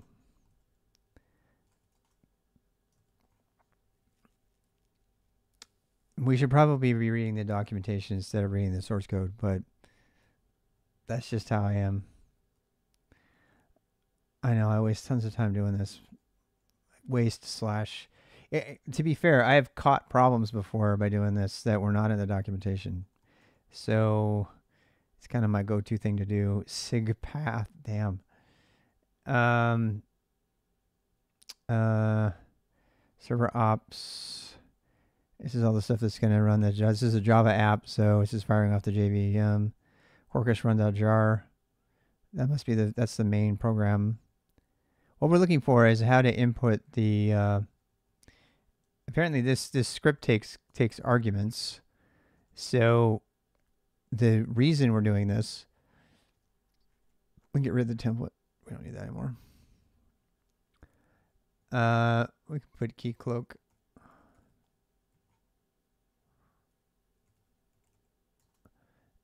Keycloak TLS.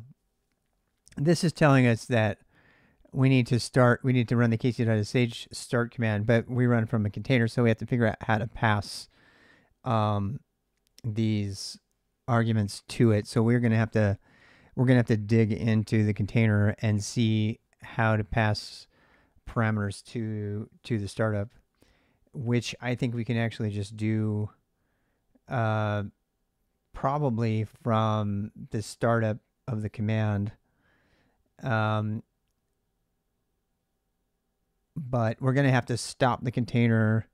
We're going to have to add these files to the container. I mean, this is kind of against the nature of containers as it goes, because we'll be making persistent changes to the container itself. Another thing would be to mount it and then refer to the mount point, but both of those are not. I don't know. In Compose, you have command to override the entry point. Yeah, and you can do that in exit too. But I don't know what. I mean, another option would be for us to install a heavier duty keycloak that has all that. But I kind of want to use a containerized one because ultimately I want to be able to run a script and just bring up this entire infrastructure every time I need it. I don't want to have it around all the time. So So yeah, we might have to modify that. Keycloak creates a key store of these files and memory uses the key store afterward. Providing a Java key store. When no key store file is explicitly configured, but HTTP enabled is set to false, Keycloak looks for a conf server.keystore file. Interesting. That means I could just put the file there and change the parameter for startup. Yeah. We did start dash dev, which I imagine is the same thing. Yeah, the problem with that is every time we do that, we're throwing away the previous container, which is how we should be doing it, actually. Yeah.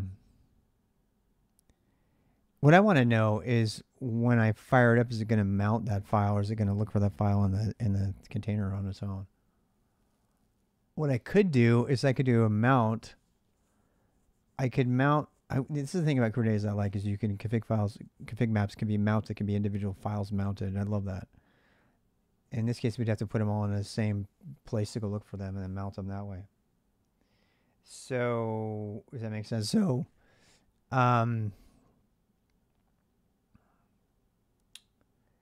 yeah, I think that's what we're looking for actually. Yeah, you see. Okay, so look at this. This says blah blah blah start, right? I almost can guarantee you that we can pass these parameters to the start command if we have mounted those files into the container when it starts. And I haven't read that yet, but let's try that. So manual TLS client configuration, because the start point is start-dev, which makes me think that the actual entry point is kc.sh, and start is the first argument that's passed to it. In fact, let's try that. So if I am on one of these remote systems that's got the container on there, if I do podman on there, if I do podman, I'm just curious. And we want to do, what is it called?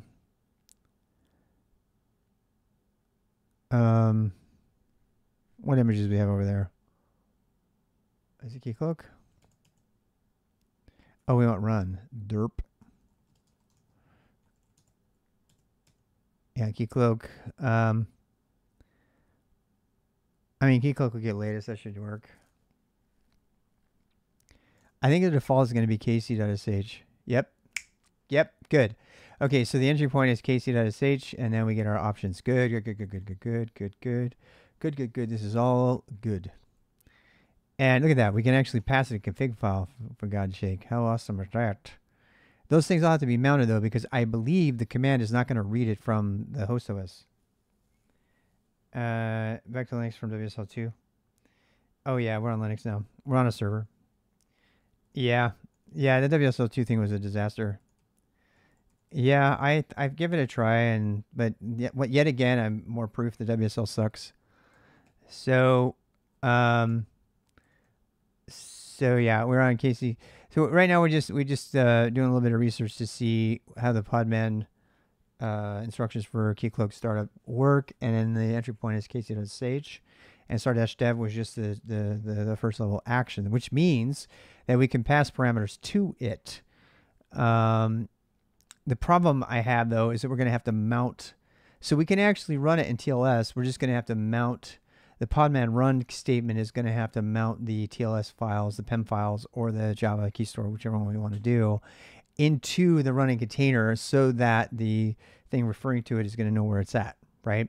Because if I follow the instructions here, and this is us looking, oh, I killed it already. That's me inside of the running container looking for see what it does. I don't need to know that anymore because I know that we're running kc.sh, so that's good. So actually, this entire window can go away. And where's our tutorial? Oh, here we go. Wait, did I kill the tutorial? I think I did. I'm a bad person. Yeah, I did. Damn. All right, so here's the tutorial we were reading. Just to review again. Okay, so we know that the entry point is kc.sh, so we can mess with the rest of it. But see how it says point to a PEM file? Well, let me show you what happens when I try to do that with a container. Most of you know this already, but some of you might not. So if I go to HP, go back onto that machine, it's got Podman on it. And if I do Podman run, I mean this won't work because it'll conflict. Actually, you know what? Let's close down the other one. We don't need it right now. We don't really need it. Yeah. Actually, we don't need it at all.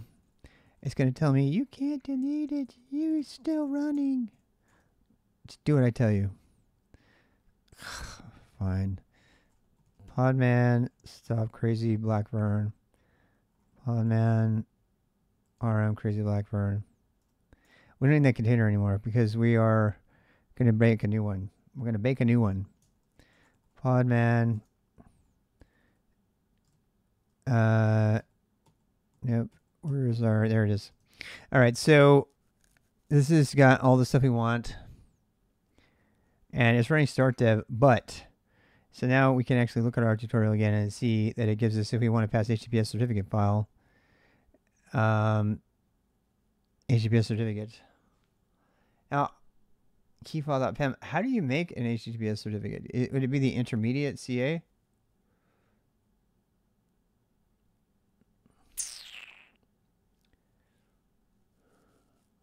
And the other thing too is that I'm going to need to put the CA on there too, right? No, I'm not. No, I'm not. All I'm going to need is the PEM file, because the PEM file was signed by the root CA, and so the root CA has to be in Kubernetes, visible to Kubernetes, and visible to the Klog and Go libraries. So it doesn't, because it's already been signed by him. So it's going to like say, hey, where can I find this? And it's going to expect it to be there. So that doesn't have to go probably into the container. I just don't know how to make a cert file for a web server using my root CA. That is the next step. I haven't done that. I'm realizing I need to do it now. So damn, I thought we had the certificate thing covered. We don't. We still need to get the cert file. Yeah. We need to get the cert key and the cert file. Yeah, which means I'm going to have to make one of those for the web server. I have an intermediate CA, but that doesn't count, I don't think, because I didn't put any of the domain name information in there and stuff. Does that make sense? And I don't know how, because I don't do it every day. So we're going to have to tangent a little bit some more on this. I'm going to say, how do I create a TLS cert for my web server using my own root CA? Self-signed certs with a custom root CA. I don't know if this is going to go fast with me. We already have the root stuff, application gateway trust. I have OpenSSL, but I don't know what the I don't know what the lines have to be, Mr. Extremely. Do you know what I mean? I know where to do it. So what I'm going to do is sign it with my interim, which I already made. So I have an interim certificate here, interim.crt. I got my chain, and I got my, we don't have any certs that we've signed in here, right? So that certs directory should be new stuff that we're going to sign. This, so someplace in here, I'm going to need to sign a cert, and I probably could use one of the extensions that's already in here to do that, but I don't know what it would be. So extensions for client certificates, that's what we want. User cert smart extensions for client certificates. I think this is what I need, right? Now they put a bunch of MS shit in here because this was designed for Bitwarden or something. Server cert. See, that's what I want. I want a server cert. I think that's all I need to do is to do OpenSSL CA config this extensions server cert, I think that's all I need to do, but I don't know. I've never done it. However, if you have a dev test environment, we've already got our own search authority. Did that. Create a self-signed cert, signed by our custom CA. Did that. Upload a self-signed cert to the application gateway. Yeah, EC param. What is that about? Create a root cert. Use the following command to generate a root cert. We did that already. I want to generate the key. We actually did gen or something different. I think it counts as self-signed. I do, but what I'm unsure of is it didn't ask me what my domain is. So I don't know what extension parameters are needed to make it so that it validates the domain. That's one of the reasons I want to make a server cert that validates anything for home.rdbx.gg. Mimic of enterprise stuff. That's right. Yeah. So the CSR is a public key that is given to a CA when requesting a cert. CA issues a certificate for that specific request. The CN common name for the server certificate must be different from the issuer's domain. For example, in this case, CN for the issuer. This is this is the piece I'm missing. Okay, so I have to make a CSR. Okay, that makes sense. We have to make a cert request, a certificate service request. We have to compose a service request to the intermediate CA that's been signed by the root CA, pretending like that intermediate CA has been set up for my sub-department within the company. And then I'll get a server certificate. And the client cert, I'll get that as well. Yeah, so when prompted, type the password for the root key and the organizational information for the custom CA, region state, org, OU, or the fully qualified domain name. And a fully qualified domain name. See, that part is what I'm missing. So, yeah, that's the part I'm missing. So, first of all, why is it using ECParam for the private key? Why can't I just use the same gen thing for the private key? Is that a different kind of thing?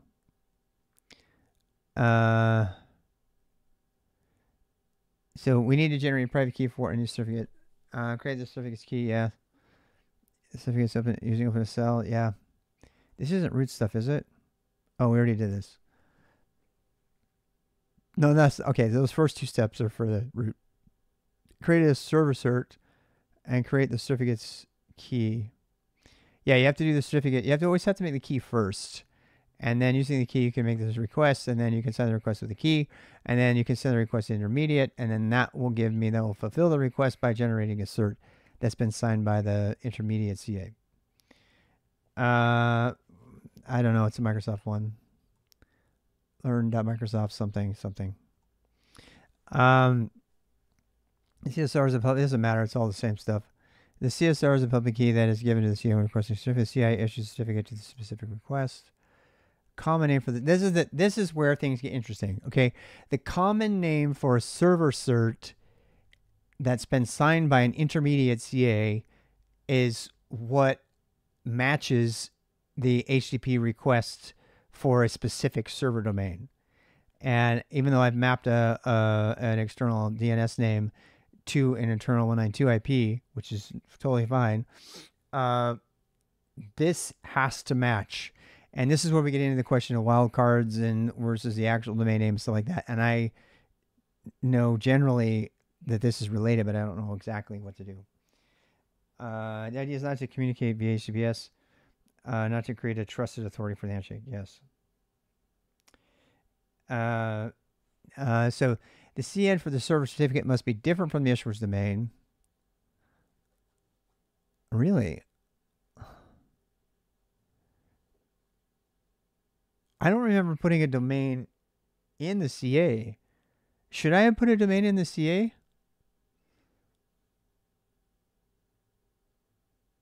I didn't. I just put it. I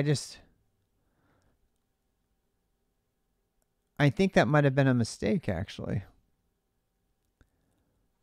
Yeah, I don't know. I don't know. I don't know. I don't. The common name probably does include the domain, but it didn't include it in either of my CAs. And somebody said you don't need that in your CA, in your common name for the CA, for the root CA or the intermediate CAs. They don't have any domain name information in them. Period. That's what someone said, and so that would leave the creation of server, signed certs signed by the root CA or the intermediate CA. Those are the ones that have the domain name in the common name, and I don't know how to add that. That's what I'm focusing on. Um, so let's see. Common name of certificate. The common name for the server certificate must be different from the issuer's domain. That's implying that you set an issuer domain in your intermediate CA, which I do not have. For example, in this case, the CN for the issuer is and the server certificate in CN is www blah blah blah. Right, and that would be so. Like if the root CA that I made had a primary domain, I would have put that in my common name. It makes me wonder how many enterprises actually set an issuer domain in their root CAs. And there's no way I can know that. I can look at my company's root CA and see if it has it in there. But I don't know if it hasn't. Either way, this is just noting that it has to be different. Okay, it's definitely going to be different because it doesn't exist in mine. So that we're fine there. Use the following command to generate the CSR. The request CSR is the certificate service request. OpenSSL request new SHA-256. No, we're going to do SHA-512. Duh. Key. Fabricam. This is already a shitty tutorial. I can already tell. Key Fabricam out CSR. Okay, so that's going to be the thing. It's going to make the CSR. It's going to get handed off to the intermediate CA for signing. But this has us put. Yeah, we have to make the private key. That's not too hard. The CN for CA is usually a description like global sign. And that's what I was just saying, LBG, right? So would you agree that this statement is kind of dubious here? It says here the CN for the service certificate must be different from the issuer's domain. Well, obviously it's going to be different than the domain because it's a common name rhetorical CN, right? I feel like this statement is based on less than, full competence. Did I say that? That was a nice way to say it, right? You don't put a host name in a CN. Not sure exactly what they're doing there. Yeah. No, they're trying to say that the server certificate must be different than the issuer's domain. So this little tutorial here tells you how to make a root CA in like a paragraph, and then it proceeds to tell you how to make a server cert from it. Actually, the CSR first, and then the thing. So yeah. Anyway, we're a link to this. It's Microsoft. I don't know if that is a reason. I'm trying to find a definitive resource about how to do certs. If anybody has one, I am all ears. If somebody has got their favorite that they like, this is just the stuff that showed up first, and I'm not a Microsoft fan, of course, but certs are largely the same across the board. It just depends on what you're reading. So there you go. That is the thing. I'll put that in the notes, show notes, not show notes, but here. Yeah, a link. I'm sorry if you're on YouTube, you're gonna have to type it in. Googling for gist helps. Oh, I Google all over the place. You found a good one? Yeah, gists are usually really good. Yeah, this looks really good. Let's add this just to the list of resources in our lab, which is how I keep sane. Yeah, we already did that one. Generating custom sign certs. We already did that one, right? Oh no, we didn't. We didn't do that one. Here, let me do another one. So anything that I have used will be in the lab. including this gist, which somebody just found for us. This is one of the reasons I stream this. In case you haven't noticed, when I stream it, I get a lot of help for free from friends on Twitch. Create root key. CA done once. We did that already. See, I don't use GenRSA. Did we use GenRSA? No, we did because it was 2056 encryption. That's right. So GenRSA is the way to go. That Microsoft thing has us do another one, EC param. I'm not doing that. No, no. Bye. Bye. Where's it? Did I close the gist already? Damn it. Oh, okay, there it is. No, there's two. It doesn't have it in that one. It's a different one. Yeah. So what I'm trying to get at, okay, so LBG, I think I know you know this, but now I need to provide a domain, so I need to make this server certificate, and I missed that step, and I got anxious and started looking at Keycloak. Keycloak wants me to point to the PEM file for the server cert, and I don't have it yet, so that's what I'm working on making now. So this is the key he uses to make a root, CA, root. Yes, this part I know. We did this today already. What about nodes? I don't know about that. Key, root, CA, key. Yep, that I can do that. Fine. Create and sign the receiver. We already did that. Create a certificate done for each server. So I think I can do this step with the intermediate CA, which is what I want to do. Yeah, make a private key. You got to have a key first. Oh, wow. Okay, so that has a domain key name. Interesting. Okay. Why is it in 2048? Change just say out, or then it might just say 20. I wonder. I thought 2048 was the other thing. Anyway, I know what to do. We're gonna make the key for this, and I'm gonna make the key creating and signing a CSR. The certificate signing request is where you specify.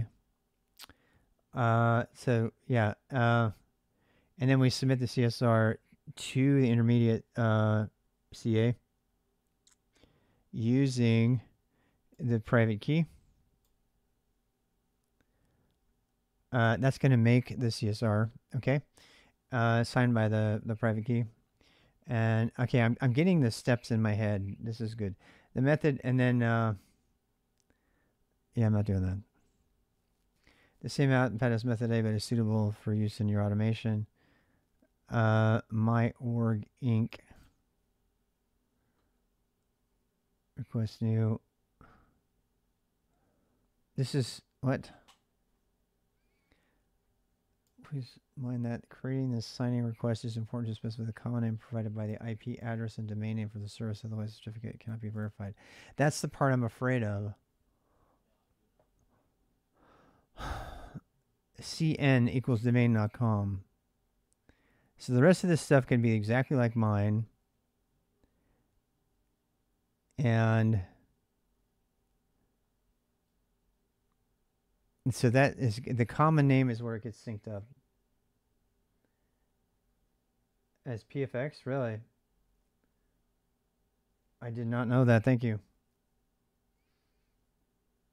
You have to combine the server and private key and then feed it. Oh my god. Yeah, I did not know that. Thank you for reminding me not to use Microsoft or anything. I will never go on Azure because of that now. From that one thing. I will never use Azure, even though they offered me an Azure sponsorship. They did. No. There's no reason to break things like that. No. I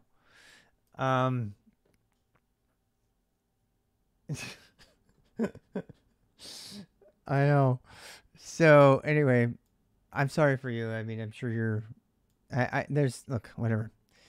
I'm not attacking anybody. I'm just saying I'm not using Azure. That's all I'm saying. OpenSSL request new SSH 256 key my domain key. The key part of it. Okay, the piece that I keep missing here, and I honestly I think I'm gonna have to look at source code to understand it.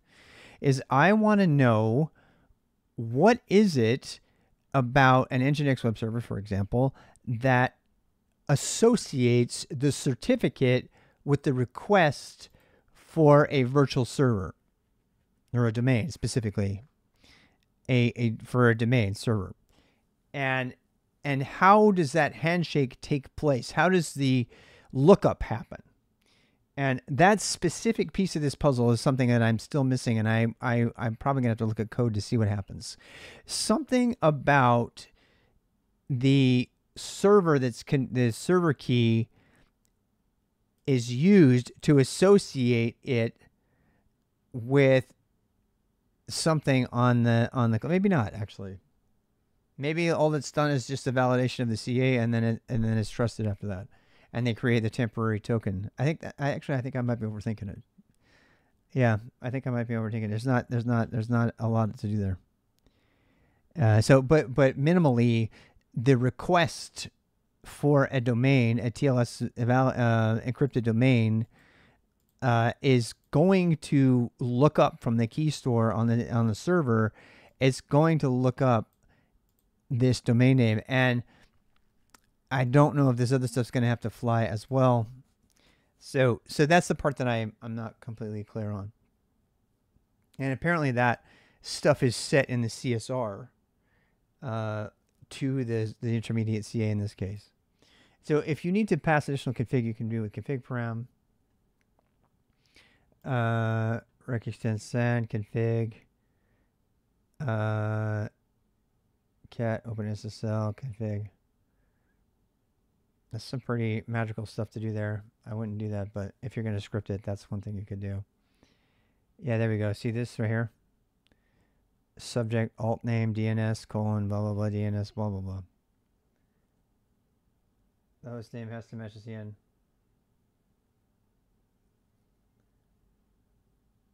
For server certificates, the host name has to match the CN. Does it have to match this CN? Or can it match these alt name DNS stuff? You see what I mean? Yeah.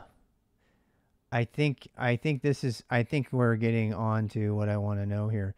So if you have C names, they're subject alt names. See, that's the piece I was missing.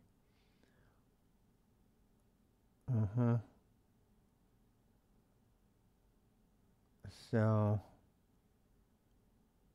I'm pretty sure that's it. This is some fancy ass bash here to create the file OpenSSL.cnf and then pass that file at its current location off to the config. That's what that's doing. It's doing it in 2 steps. Yeah, any of these, right? And ingress, Nginx ingress pod with a cert manager pod. You see, let's rest is done by let's encrypt. Yeah, people have suggested that, but I want to run my own CA. I want to do this as modeling my own CA. Let's encrypt CA, root CAs are not sufficient. They don't let you do enough. I wish it did. The intermediate certs you get from Let's Encrypt are not good enough.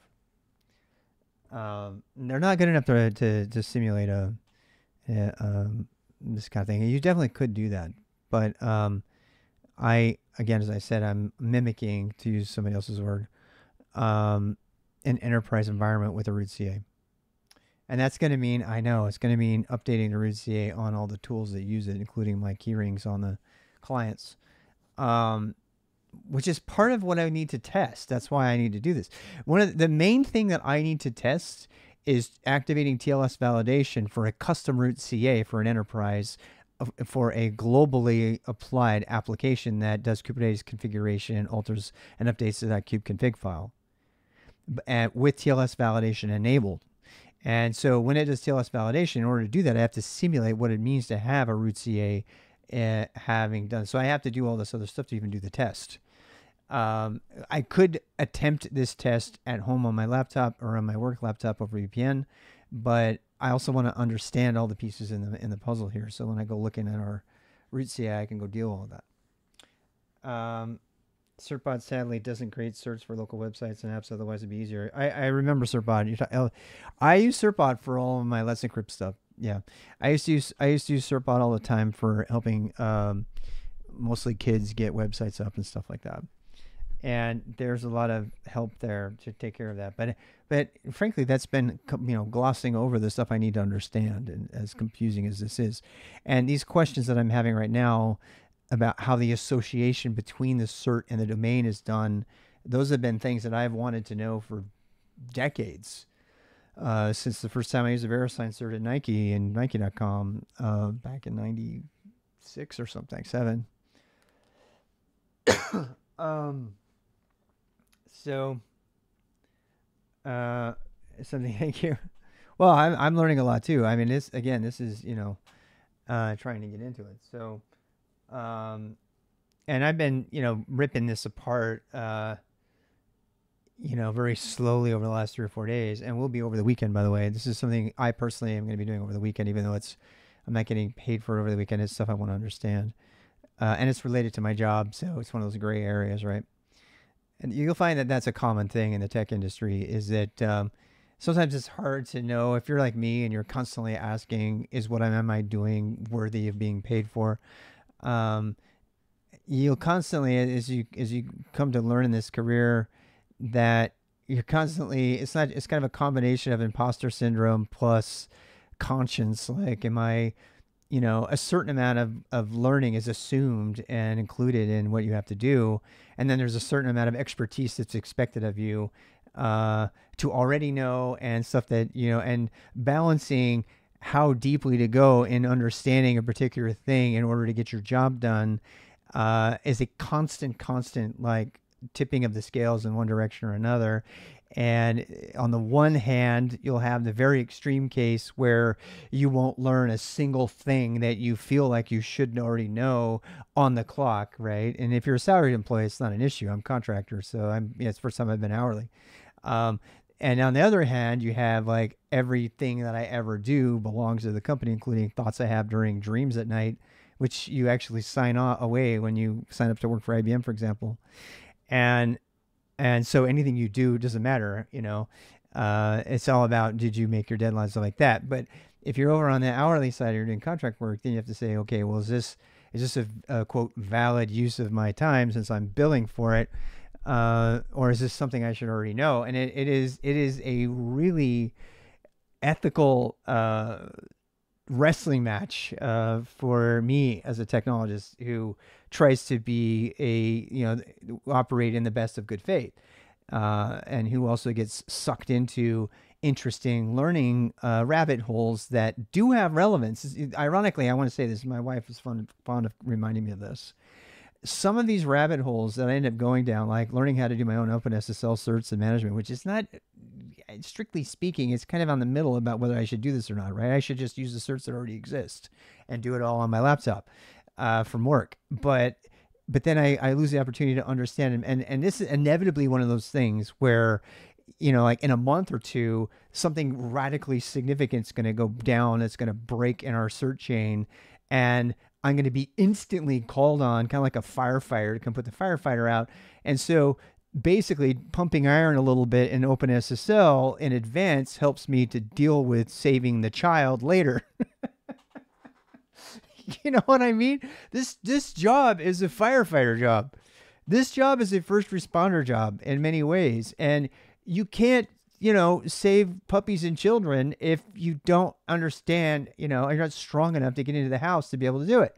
And so then what do you have to do? At that time, then there's too late, right? It's too late to learn everything you have to know to make sense of this absolutely broken, archaic, multi-level search chain that you have adopted in your enterprise for some stupid reason. And you don't even know it's bad because you don't understand it. So I hope this little rant that I just did is helpful to someone, because that is the constant challenge, for particularly for people who are honest, and for people who want to do a good day's work for a good day's pay, all those old fashioned middle class values. And they're hard to to put in it's more like you're a lawyer or a doctor and you have to constantly keep your skills up, even though you're not directly being paid to keep your skills up for that exact amount of time. It's assumed that you're going to keep the skills up, so much so that as a technologist you're assumed to know everything, and there's no way you can know everything, right? And if you go to your boss and ask for training, yeah, screw that, that's not happening, right?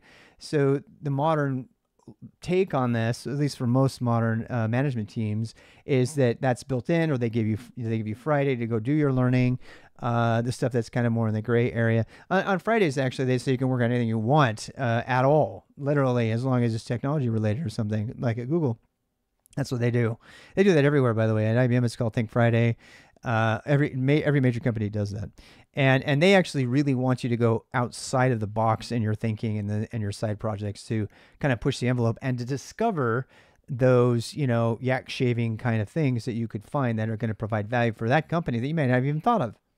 That's how innovation happens. Innovation is a creative process. It doesn't have a lot of stress involved, and so if you want creativity from your tech people, you got to give them space, but you also have these fires that need to be put out and these immediate priorities, and that's the polar opposite of giving them space.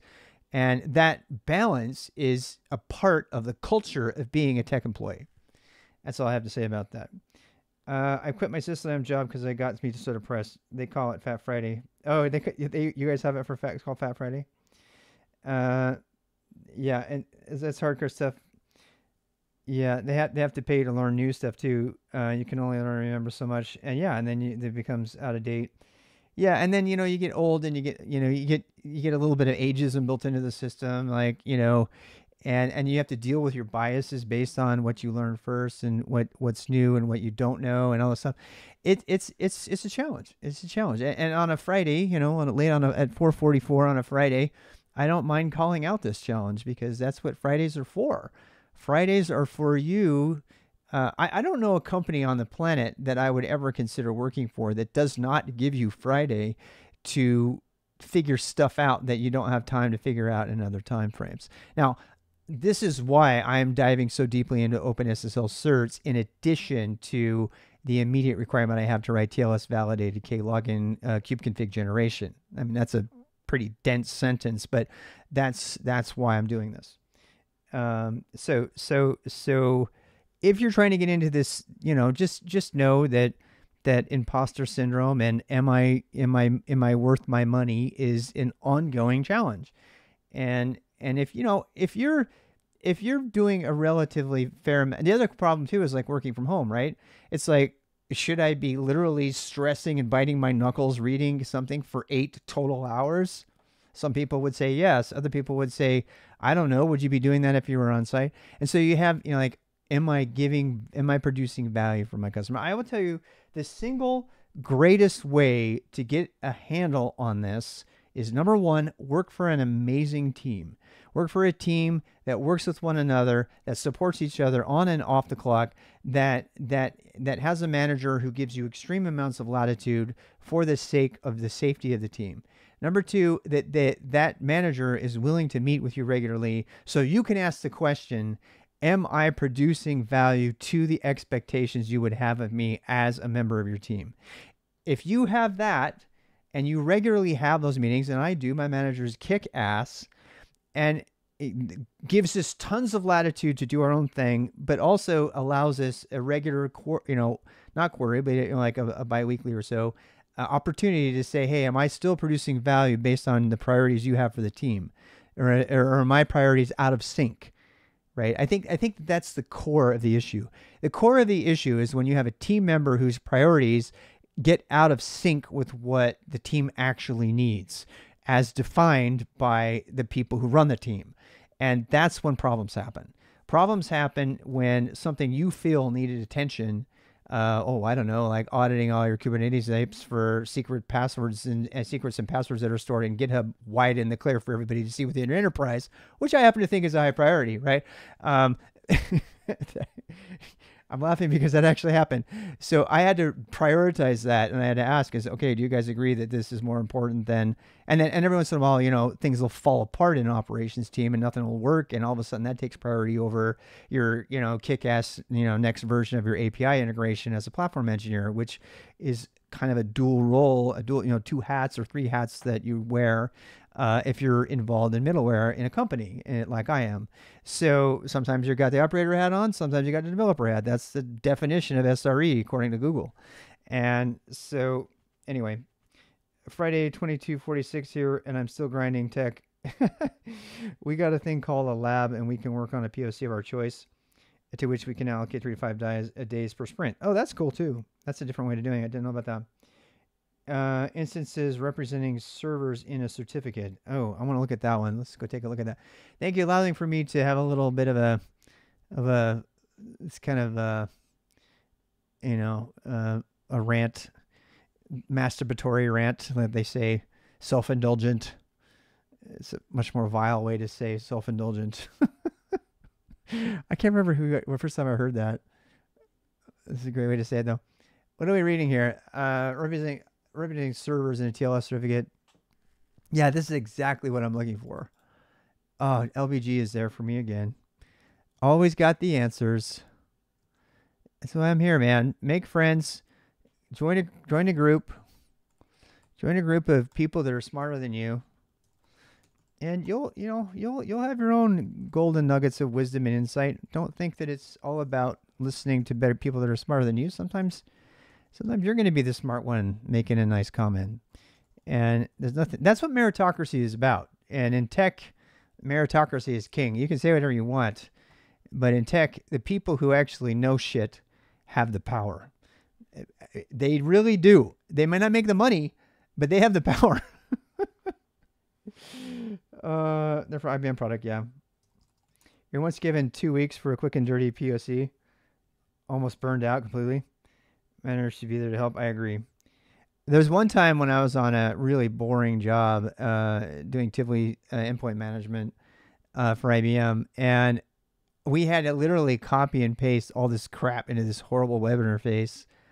And I begged my manager at the time. I said, "Can I please have 2 days to show you a POC of how we can do this entire thing without having to cut and paste anything?"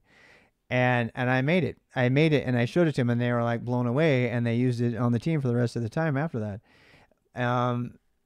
And I got to tell you, you talk about burnout, because I knew I only had 2 days to do it. So, I worked 24/7 on that thing to get it out there. But sometimes having a fire under you is nice too. It was kind of like a hackathon, when people have hackathons and they have like, hey, this is the thing we're going to make, and it's not necessarily a game. I mean, I got nothing against game development. Most of this category I'm in right now is all game development. But there's definitely a need for coding that's not games. Just putting that idea out there. Anyway, so let's go read this. Let's go back to the task at hand. Might be time for a break, but I don't want to take one. I'm getting ready to go home for Friday, actually.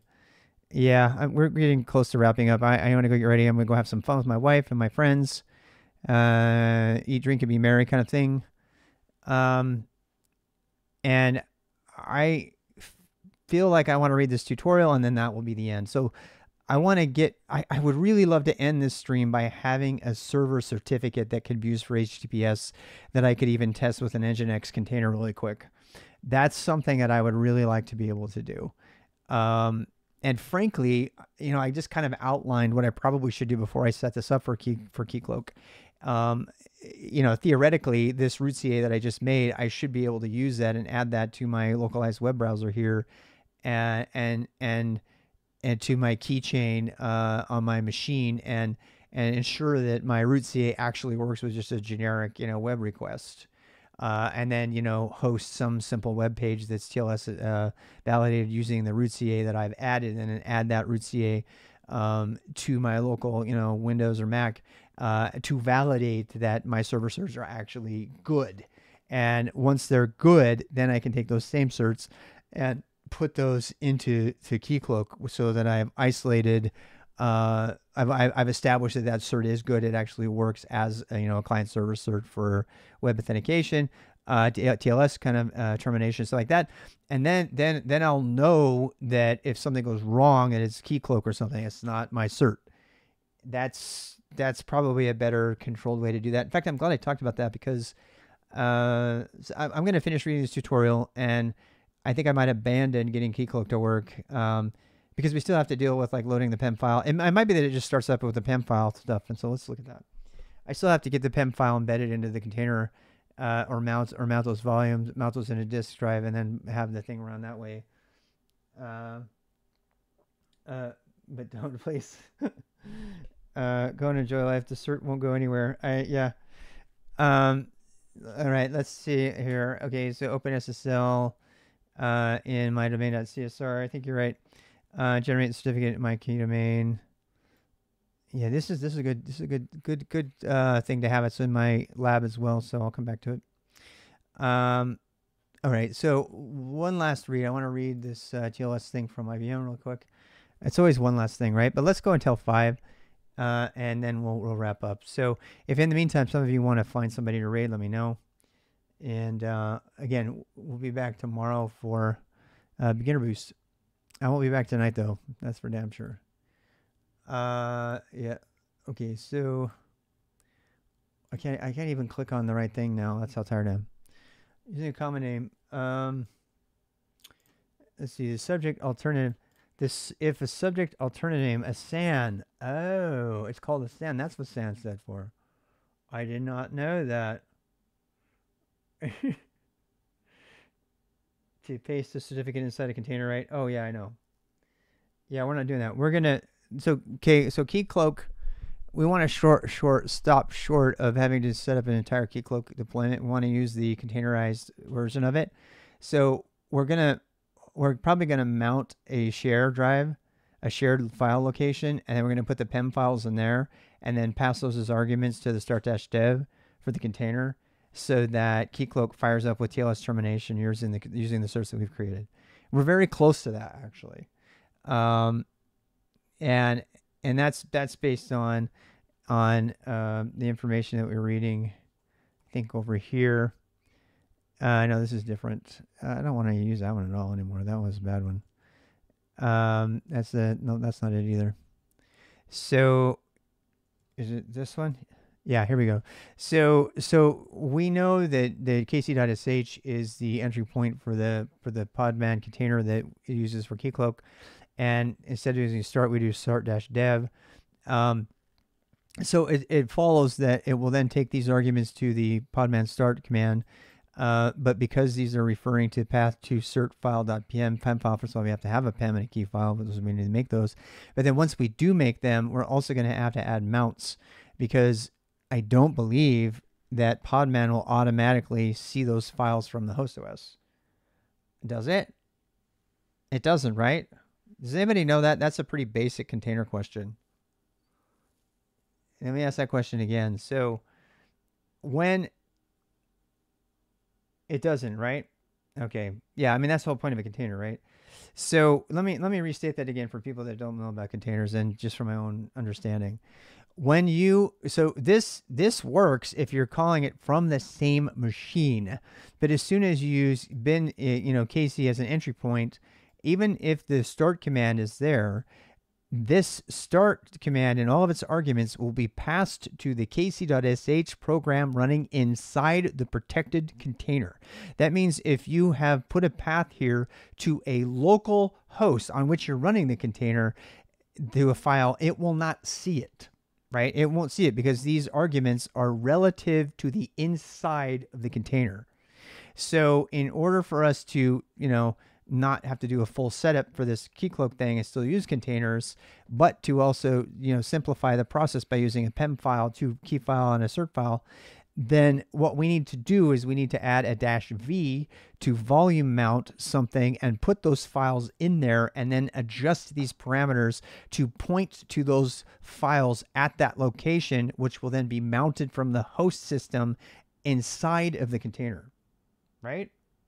So so that is where we are, and I need to create the cert file, that PEM file, and the key file, that PEM file, and from what I'm reading right here, or I can create a key store if I wanted to using JavaScript, which is the same thing, same idea. I still have to mount it, right?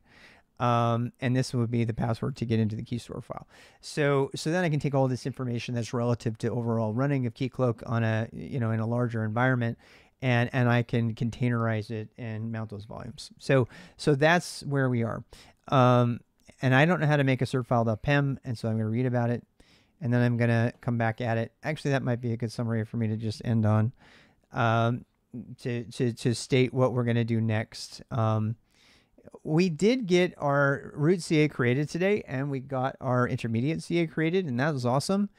So I feel like that was a huge thing. I learned a lot about OpenSSL. I learned a lot about about TLS stuff. Unfortunately, I still don't have a server cert because I don't know what has to be in the server cert, and that's the hard part of this. And we have different tools here.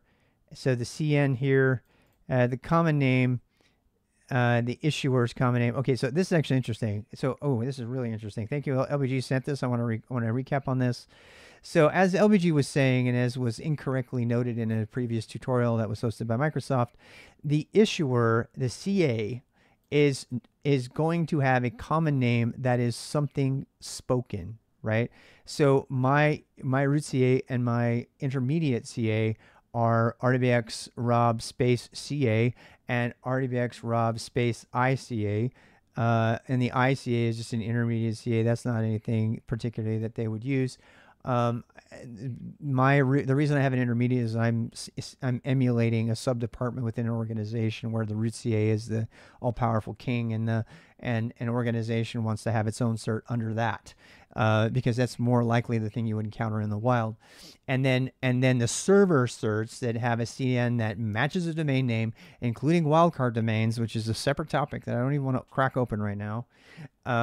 The difference appears to be, and I'm still unclear on this, that the subject, that the CN of the cert that's issued will actually specifically match the domain name in the request. And in our case, that would be not 192.168. You can put IPs in there if you want, but we want to put a host name in there. And I have deliberately registered home.rdbx .gg. It's a kind of a fun thing to do, to put home in front of one of your domains you already own, because then you can use localized domain names for things like that. That's what I'm doing.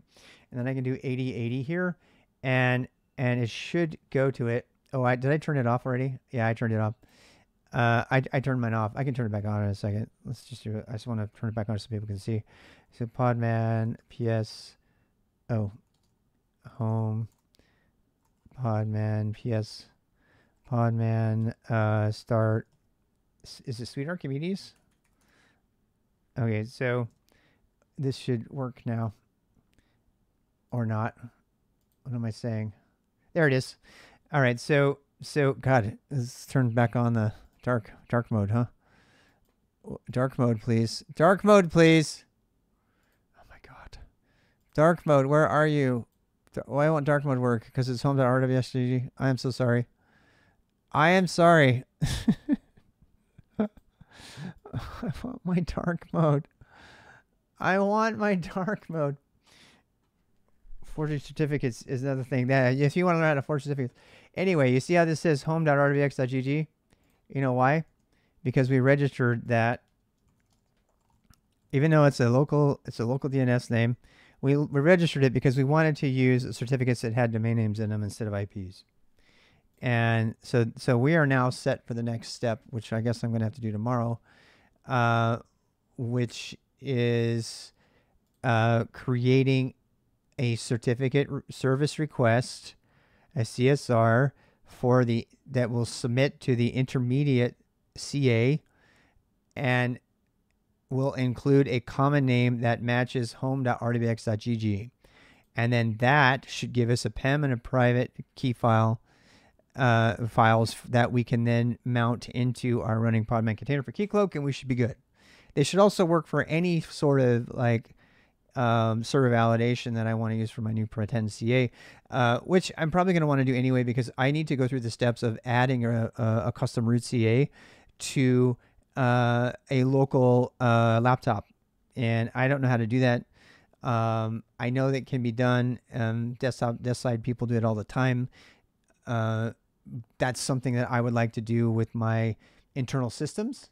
And actually, because I really want to emulate an environment that way, and be able to issue my own certs so that my home systems when I'm doing testing, including my own endpoints and Kubernetes nodes and stuff like that, and pods can use by domain name. They can use externalized domain names first when they need to go outside the cluster, which they normally don't have to do.